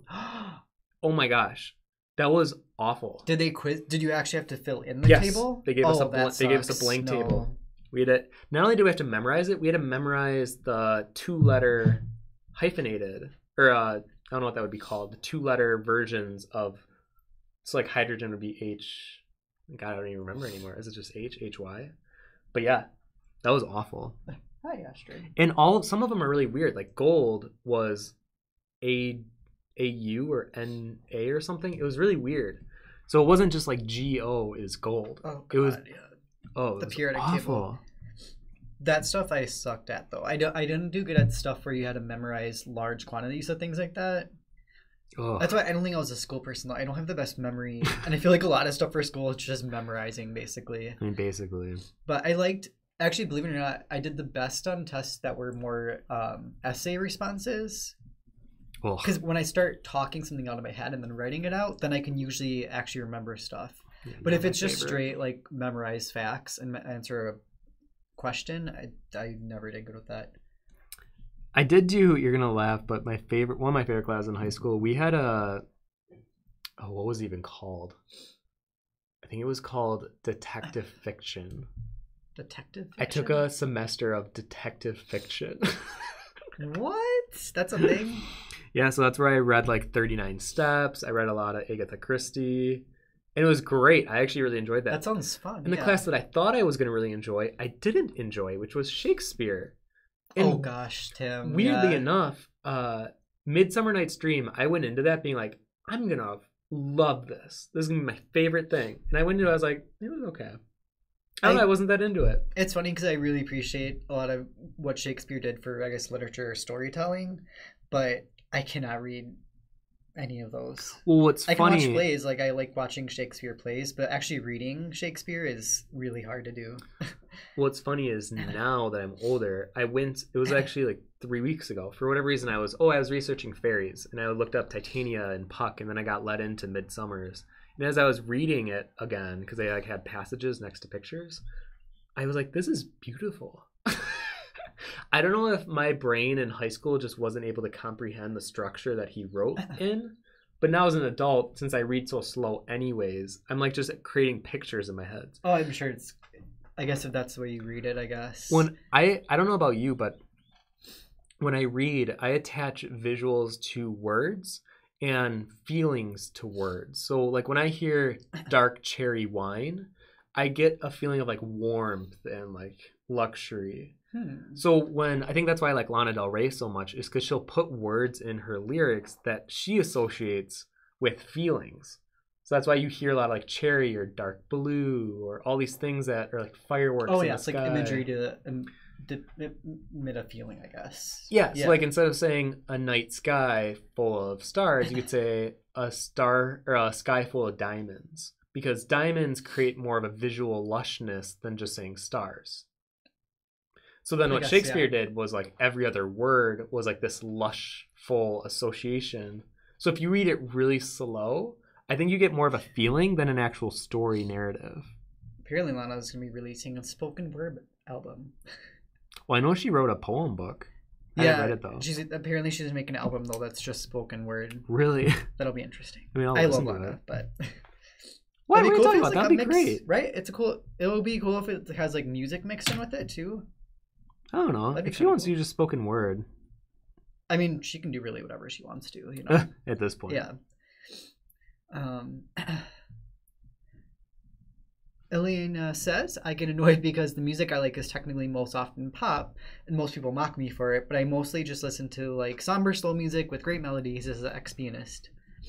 Yeah, I love melodies too.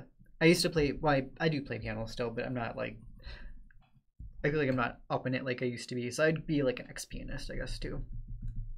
Because yeah, I think, well, that's why I've been liking acoustic stuff lately. I don't know, it's seasonal too. I feel like usually I listen to more somber stuff in winter and fall. But now that summer's coming up, I look for more like cool acousticy. Tash Sultana, I don't know if you know who she is, sorry. But she has some really cool sounding music too. And it's just good vibe music. Barbara says, hello everyone, I'm sorry that I couldn't join on those last live. I was really busy with my school meetings. You are welcome. No worries. Well, thank you for stopping for a little bit today, too. Like I said, I don't expect people to come to these every week. It's one of those things where if you want to draw with someone, or if you want to just have conversation in the background while you're working, or maybe you just like to join in. And I don't know why, but they'll be here for you. Also, I don't know if it's the weather. My allergies are extra bad today. I feel like I can't breathe. Oh. Yeah. You get your Claritin in? I did, yeah. But it takes like a week for that to really start working. Andra says, I feel like you're one of those people. Oh, this is so Tim. Andra, you got into a T. I feel like you're one of those people who watches film discussion video essays on YouTube while they draw. I follow so many film specific people. My favorite is this guy called YMS. It stands for Your Movie Sucks, because I think when he first got into YouTube, he was kind of bitter. And now, though, he is such a professional, and the way he looks at movies is similar to the way I do it. If there is anything that you could watch from him that I think is such a good dissection of a film, it's The Genius of Synecdoche, New York. That's my favorite movie of all time. And it's his second favorite movie of all time. And he breaks it down. And the way that he talks about film and the way that the writer-director of that movie, Charlie Kaufman, discusses it is the same way I feel about not only film, but of art. And I love it. He's the guy that wrote not only Being John Malkovich, but what's the popular one? Oh, Eternal Sunshine of the Spotless Mind. So it's very weird. It's been described as the most insightful and honest film ever made. And the ending of it is the most brutal truth you'll ever hear in your life. I'm going to say that right now. And I haven't made Josh watch it yet. We're like waiting for a good night because I need Josh to pay full attention, because it is not a movie you can just... It's hard for me to do. Like, there are so many little details that I really like in movies, and I think Josh kind of knows I'm a person that likes little details that often get overlooked, especially callbacks that aren't very significant, but they're fun for people like me that look for Easter eggs. So in this film, the first 5 minutes, he wakes up and it'll be September. By the time he gets down the stairs, it'll be the end of September. And then when he opens up his newspaper, it'll say October 1st. And then as he's going to get milk, they'll hear a thing on the radio for someone that died on October 14th. So time passes, and it's the whole point of that is to show the metaphor of how when we're older, time seems to just blend into itself, and days becomes weeks without us really changing the routine of our familiarity.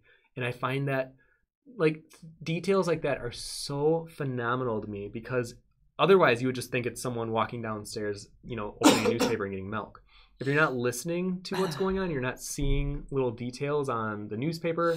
Like on the milk carton, it even says expires October 30 or October 28th. And then all of a sudden, as he sits back down, they'll talk about how it's Halloween on the radio. Oh. So this is a very weird movie about time, the passage of time, and then the lack of control we have with it. So I recommend it highly, but it's not easy to digest, and it's not necessarily a happy film. So go in with, your shield up maybe just a touch. But anyways. I do want to watch Synecdoche. Wait, 8 minutes, by the way, guys. I'm sorry. I feel like I'm not on top of this. Yeah. Thank you, thank you. Fidgety Fox says, I absolutely adored The Fall. My aunt showed me, and it was amazing. A lower budget movie that I actually loved is called Ink. I've never heard of... I'll write that one down. I haven't heard of Ink. Oh, Astrid would like to leave. I'm going to get the door for her. She's like, I can't take movie talk anymore. Right, she's like, I'm done. She's like, I'm done. Goodbye, Astrid. Bye, Astrid. Yeah, Astrid does not like movies. No, she doesn't like anything, actually.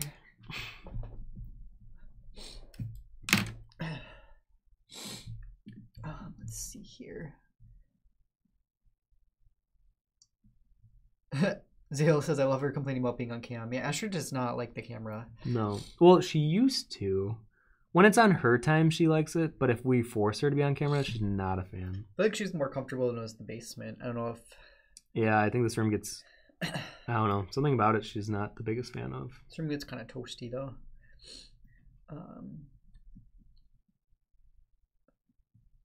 Nick says, time management wasn't good for me today. I'm really behind. Oh, no. Oh, no. Vic says, my wrist got better and I'm almost done. Zadric says, rushing a bit. Make it through, guys. That no. I feel you, because that was me last week. I was rushing the fish. Thankfully, your wrist got better, Vic, too. I'm actually feeling pretty good about this one.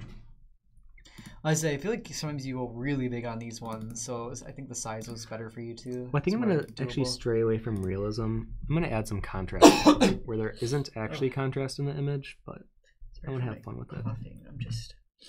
Okay. I don't know why I'm so stuffed up right now. Something's in there. I feel like everyone's cutting grass too, and that gets me sometimes. Oh, yeah. Chris says, I'm getting a little stuck on the spire. This texture is odd for me. It's a lot of the pointed shapes. Just imagine, this one's kind of hard for me to say with like 6 minutes left, but you want some of the points to be lighter and then create the illusion of the form around it. So even if like you're doing a straight line, if you start bending that line, you know how you can make something look like it's more jutting out, but it's giving the illusion of, it pushing out. And then when you're shading it, something like that. So it's tough because then you want to do that obviously everywhere. And carry that shadow down. So it's a lot of this type of action repeated in a spire movement. So I hope you can get it in the last 6 minutes. Elena says, I feel weird watching this since I'm not actually drawing the conch. Trying to just enjoy drawing characters after a little bit of time not really drawing. Oh yeah, I think there's a few other people here too that just, I don't know. Like I say, you don't have to draw what I'm drawing for these. And I feel like sometimes we get in weird discussions, so it's always fun having people be here for that to join in. 5 minutes left, by the way. Well, and I think just for my own personal amusement, I want to do some YouTube videos on just film recommendations, because back in my early 20s, I would say I was a bit more snobby with movies, but now I've become way more accepting that, everyone has different tastes. Everyone associates movies with different times in their lives, or I'm not gonna harp on a bad movie like I used to, unless if like my friends are out and we want to have like a fun discussion about one. But I think when it comes to movies, I want to share film that I think broaden the variety of what we're used to. And I always tell people that film is my first inspiration for my art, and my biggest one, alongside like games and fashion and other artists. But film really inspires me. So I want to share some of the ones that I think are great that a lot of people just don't know of, and I think they deserve to be seen. And I want to make a YouTube or some video recommendations for that. So don't be surprised if in the next few months I do some more movie type YouTube stuff. So I know that this area on the left side is actually not this light, but this is where I like to play with my own style and then push areas of contrast where I think would look kind of cool. So don't do necessarily what I'm doing here, because a lot of what I'm doing is breaking from the realism study and kind of adding my own little personal touch.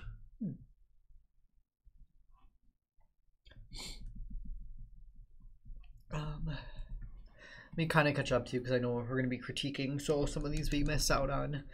Oh yeah, knock them out. Right.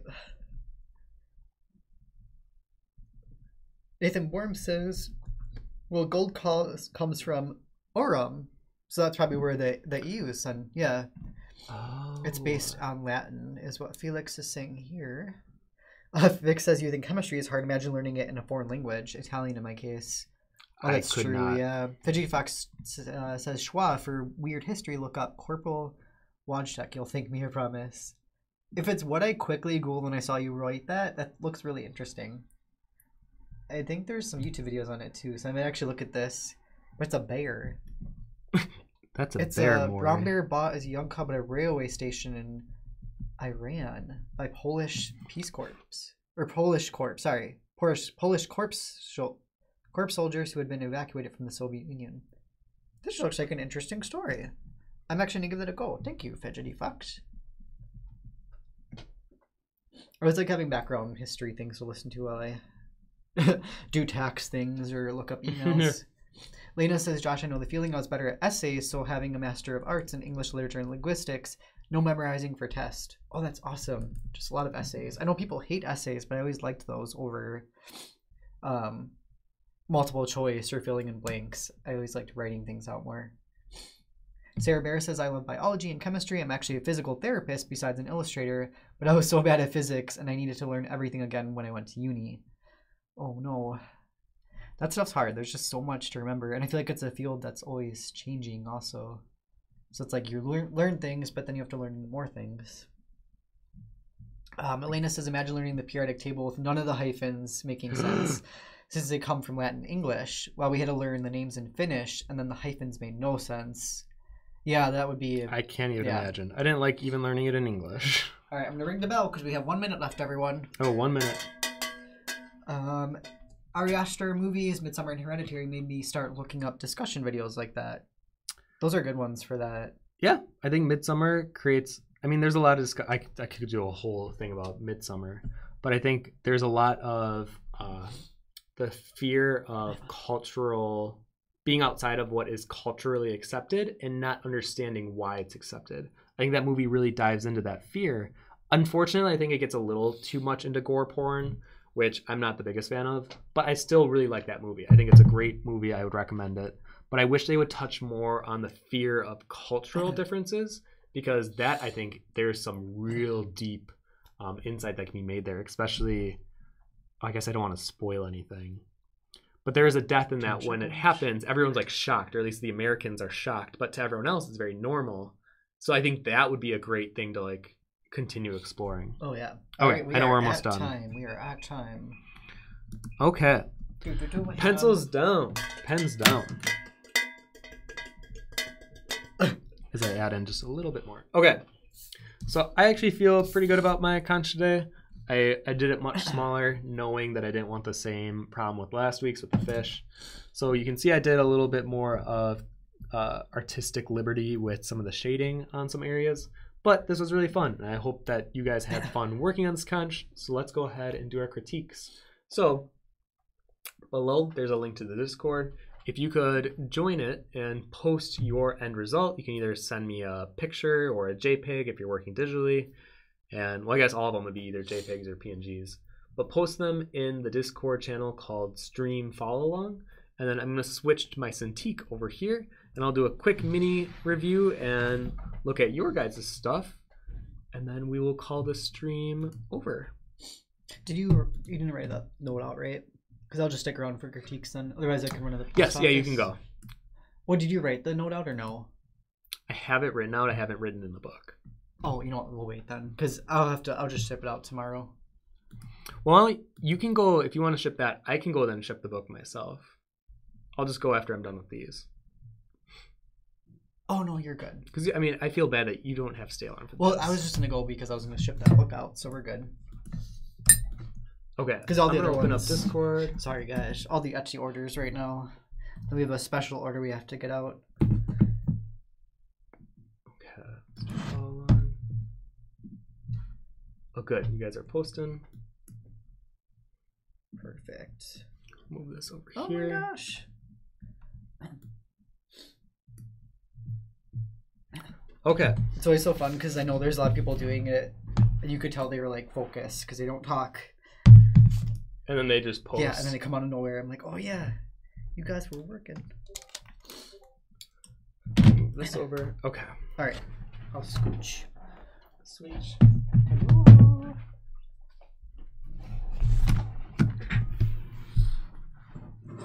Okay. I'll be right back really, really quick. So now for these, I'm going to move my camera over. Okay. Too much glare. So looking at your guys' examples, let's look at some of the warm-ups. Looking good. Now remember, for warm-ups, definitely focus more on shape rather than details. Seems a lot of you did. Good job. Okay, hexadecimal. Ooh. So I like that you did a good focus on differentiating between your smooth area on the inside of the conch versus the more rough textured. I would just even push you to even force more of that texture within the top of the spire. I really like some of the bumpy unevenness of the surface on the left side. I think I want to see you carry that into the top of the spire, because I think that's the one area that just looks a little more underdeveloped, and I think it's just pushing more of the shadows in between the spikes. But I really like the bumpiness you got going on there. Been in a big art funk lately. Also, if it's the fall. Yes, that's the one with Lee Pace. I think it's phenomenal. Ooh, look at you, Luna Luz. I kind of panicked halfway through, but I pulled it through. Yes, this is gorgeous. In terms of a study, this is phenomenal. So good job. This is exactly the type of thing I'm looking for. It has a great sense of surface texture, of highlights. I can tell it has a glossiness to the actual surface of the shell. And I like that you didn't have too many highlights in the actual spire, because the spire really doesn't have highlights compared to the shiny, smooth parts of the shell. I say every reflection. I feel like you got all the reflections even too. Yeah, there's some really good ones. I think my only, I feel like I'm nitpicking really, but I think it would just be continuing to show some of the edge, like on the left side. See how it's a little more bumpy in the reference, and on yours it's very smooth. And then same with the right side, there's a little more chips, but this is nitpicking. And honestly, I think you are focusing more on placement of highlights and value. So I'm not even gonna nitpick. I'm gonna say this is really well done. Good job, Luna Les. Potato, one of my favorite words. Ooh. So this actually has a really good use of mid-value, mid-tone, and I can definitely feel some of the highlights. I think pushing it more, especially on the left side in the middle area here. I think my biggest critique for you is on edge control, because it seems like you're actually more comfortable with values and doing some gradation between them than a really strong, confident edge. And I see some of the shakiness on the left side up here on the spire. So I would just either go in with an eraser and try to create one simple line, or just clean it up so you don't have a lot of this, what my high school teacher would call chicken scratching. And that way it'll have a more clean, crisp edge to it. So good job. Lazo. I will admit, opening this, the left side of the shell looks a little phallic. But I think for you, proportions would be a big thing. It seems like you really extended the length of the spire. So I think shortening that. I do like how you're playing with a lot of softness with your values, because then my next challenge for you would be push some of the edges and either go really dark. But you don't have to go super dark. I shouldn't say that. Just like really crisp edges where it can really push some of the values, can really make your dimensional aspect of your work really shine. So I would even just pull in either a mechanical pencil or a pencil with a really sharp tip and just edge out some of where those shadows are really strong, especially under the flap of the inside of the conch and where it overlaps the spire, to make it really dark and really push the contrast there. So yeah, I think I had a similar problem to you where I drew too soft. So my next challenge to you would be pushing a little bit of that hardness. From Pojanoita. Ooh, oh, this is lovely. I like the color that you used too. This is great. Honestly, looking back and forth, I think you did a really good job at selling values. You are very confident with working with light, mid-tone, and dark values, so kudos on that. I think the thing that I'm noticing is some of the areas where you could have more smoothness or like an area of very little texture would be like on the inside of the shell here and a little bit on this side where there's a lot of lines going on.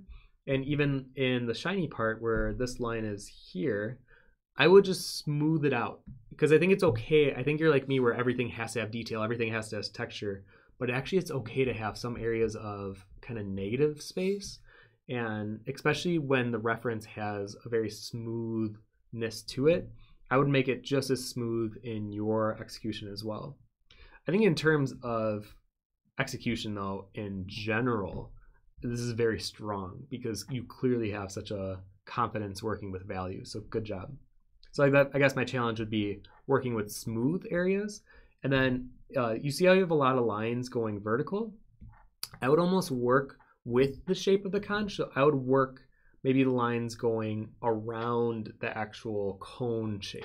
And that will create more of the illusion of the form. So good job. Zad, love this until I used a white gel pen for the highlight. I don't think it ruined with the gel pen. The only thing I will say, I can tell that you outlined the highlights before you added the gel pen. I would say if you are going to work with white, which a lot of artists do, and a lot of artists that I really admire, like Babs Webbs or Naomi, they will just add the white on top of like a light gray. Well, if they're working with pencil. And you don't often, this could be more of a stylistic choice, but I would say to really make your highlight pop, don't outline it first. I would just go in and confidently place where you want those whites, and that'll give you what you're looking for. In terms of the actual execution, I think this is pretty good.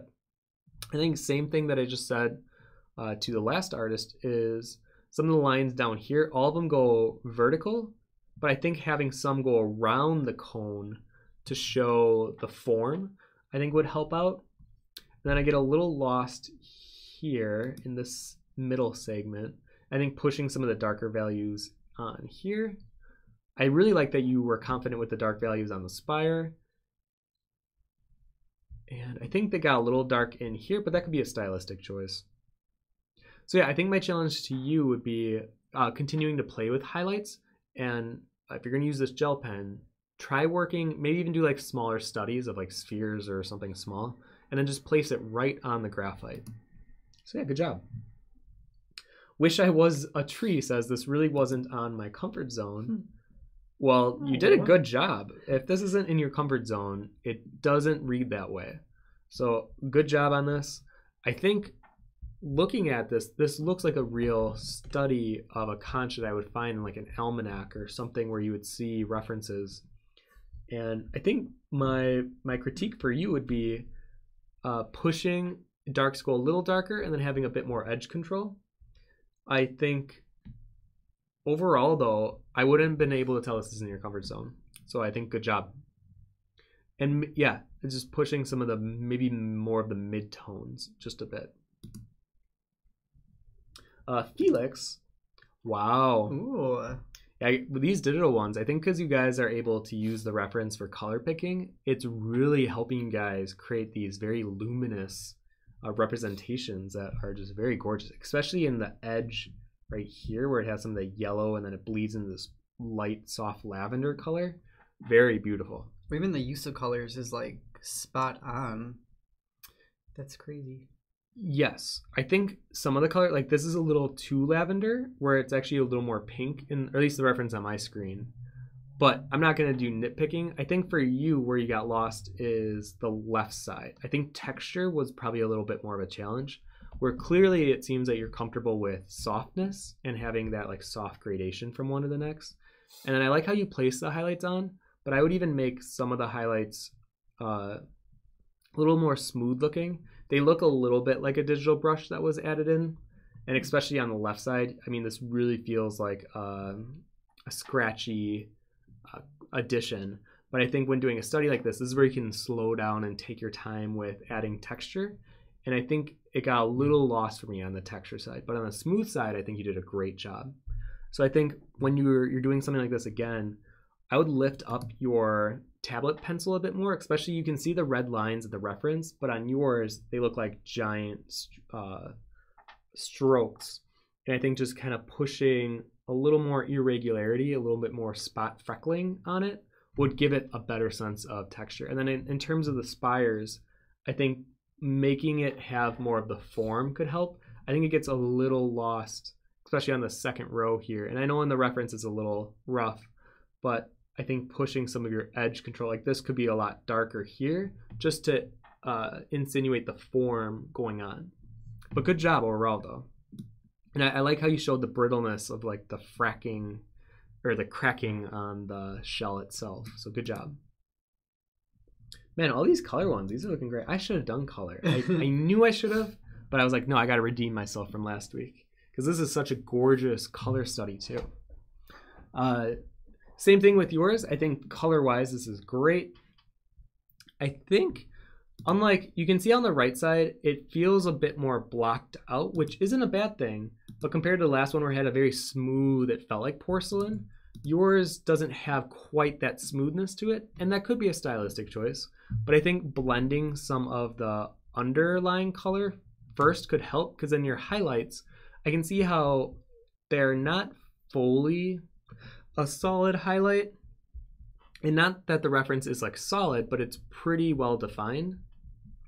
Where on yours, it almost feels hesitant, if you know what I mean, as I'm looking at yours.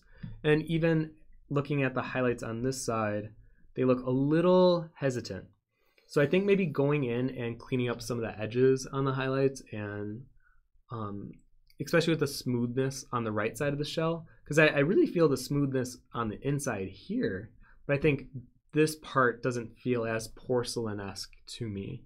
And I think having more of a bleed of a gradation from one to the next could help you out. But good job working with darker values too. Eunuch, okay, so very out of my comfort zone again. I didn't know what to do on the back of the shell, and the part without the question mark was a huge problem as well. No, I think you guys are being way too harsh on yourselves. This looks great. I think for you, it's something of time management. I think maybe working smaller could have helped, because honestly, I think this looks great. I think having more shading on the inside of this shell area here, this triangle, I think really giving it that form, that curve of the cone. I think you did a great job on this side. I think continuing to push some of the ridges up and down, and then just having that continue throughout, because you can see on the reference it has like a white edge, and then it has like this tannish, and then it kind of follows the rippling of the ridges. I think having that flow throughout, but honestly, I think this looks pretty great. I think it gets a little lost up here because there isn't much of a transition from the shadow to the edge. So it almost looks like this outer line was a mistake. But if you look at the reference, that's actually the real outer line. So I think somehow showing more of a transition from one to the next could help there. I think the spire looks pretty great. Maybe pushing a little bit more of the darkers on this shadow area here. And then, yeah, showing more of the texture. But overall, good job. Well, there were a lot of entries today. You're right. I think everyone was so quiet because they were so focused. Anra, I shot myself in the foot by doing colors before really practicing values, but some of the tips on lighting were really useful. I think this is a great study. Ooh. It almost, to me, has like this has been sitting in like an algae pond water on the edge, and it's like slowly infiltrating the edge of the cracking. And I like that mossy green yellow is in there. Yeah, I was gonna say, I love that green in the background like that. Yeah. And I think even the reds are very bold. To me, this shows that with color, you're willing to take risk and you're willing to be bold. So continue doing that. I think that's great. And I think that'll really benefit you in the long run as an artist. I think too many artists are a bit shy with color, and I like that you're just like going for it. I think the spire could be a bit darker though. I think maybe this is a time issue. It almost looks like you started shading everything else and then the spire was like left behind. But when doing color traditionally in a study where it's 90 minutes and you start with a pencil, time can be an issue. But I think what you did create is pretty solid. Yeah, and I think maybe having some kind of a smoothness. So I would work with a light tan or light pink, very light, or almost a white pencil, if you want to, at the end, smooth it out and kind of push in a little harder on the paper to create that more of a smooth look to it. Unless if you want to keep it more textured like this, which is totally cool too. But I think using some lighter pinks, especially on the right side, would help out. Chris, the You Got Roached. Ooh. Another artist that feels pretty comfortable going dark, so I appreciate that. I think for you, kind of similar to what I'm saying to a lot of artists, I think having more lines that would go around the conch on the cone part could help create the illusion of the form a bit more. And then really focusing on smoothing the gradations instead of like letting me see where the pencil stops. And I think it works a little bit where the texture is, but on the smooth part of the shell, I would continue having more of a fluidity to it, and then leaving the paper texture to where the highlights are. And then, yeah, I think on the spire, I think I would have pushed a little darker and to show kind of the difference between where the spikes are and where the underparts are. And then, yeah, I think overall though, this is pretty good. Larissa. Ooh, okay. So I think for yours, I think immediately it reads as very mid-tone. I think I would push a lot of your darks to be darker and your lights to be a little lighter. And when I'm looking at the background, I think I would push it a little further out, because right now it's almost like containing it in a way that feels constrained. I would like loosen it out and have it kind of fade it out if you want. So I like how you have the background showing the contrast, but then I would push it even further out because it's such a harsh edge to your outline. It kind of creates this double shape to your work. But the proportions look pretty great. Actually, they look pretty spot on for traditional. I think a lot of these points are too sharp on the conch. I think softening them up, just imagine it being, you know, berated with this water from the ocean, and it's just smoothing out some of these harsher forms. And then showing more of the texture. So I'm not getting a lot of texture on this side of the shell. And then on the smooth part, I think really pushing the highlights. So using the eraser and maybe pushing where the highlights would go on top of this like very light gray tone that you have going on. And then especially the highlights on the tips here would really make it feel more glossy. So yeah, good job, Larissa. Jamie Lynn, I think we have 2 left. Ooh. Oh, very smooth. So I can already tell you like working in a very smooth way, and I think maybe texture would be your challenge. So especially on the left side here, I'd really push some of those ridges and make it a bit more irregular, because I can feel there's a tightness, even though it's smooth. It's like controlling it, and I think I would push the highlights a bit more too on where they are and have them really shine, because I think they get kind of lost into the mid-tones. Proportions look okay. I think the spire is a bit taller, and I think by doing that, it makes this look much bigger than it actually is. And actually, besides that, looks good. I think this line here is also a little distracting. I think the shadow implies that there's a ridge there, but because it has more of a smooth cone-ish shape to it, I think this can be a little misleading. So I think I would get rid of that part. But overall, very good, Jamie Lynn. And Fidgety Fox, it definitely needs more shading for texture in the spire, but this was a lot of fun. Ooh, oh, actually, I really like this one. Oh, another one popped in really quick. This is definitely something more that I would do. So I definitely can see that you're straying away from realism a bit, and I tend to do that. So maybe that's why I'm like, oh, I love this. But I can tell that you have a very soft strength to your edge. You're very confident where you're going to push contrast, and it doesn't have to be black-white contrast. It's like mid-tone and light tone. And I like that you're pushing it right against each other, and you're very confident with how you're doing it.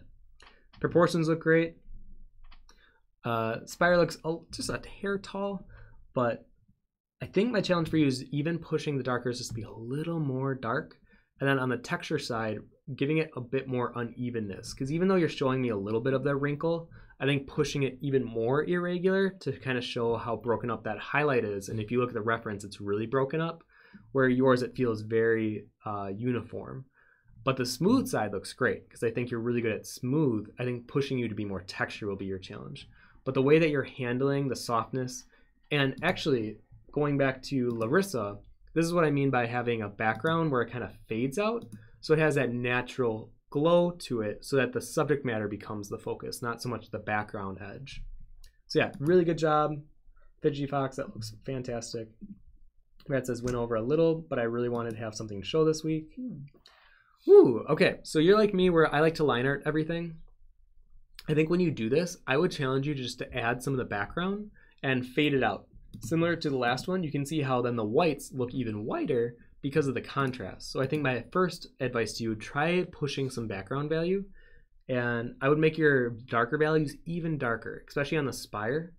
The proportions, spires is a little tall. I feel like all of you guys wanted to make your spires just a little taller than they actually are. And then I think the highlights, I'd really push more of a focus on. I really like some of the irregularity to the texture you have. I would just keep pushing that.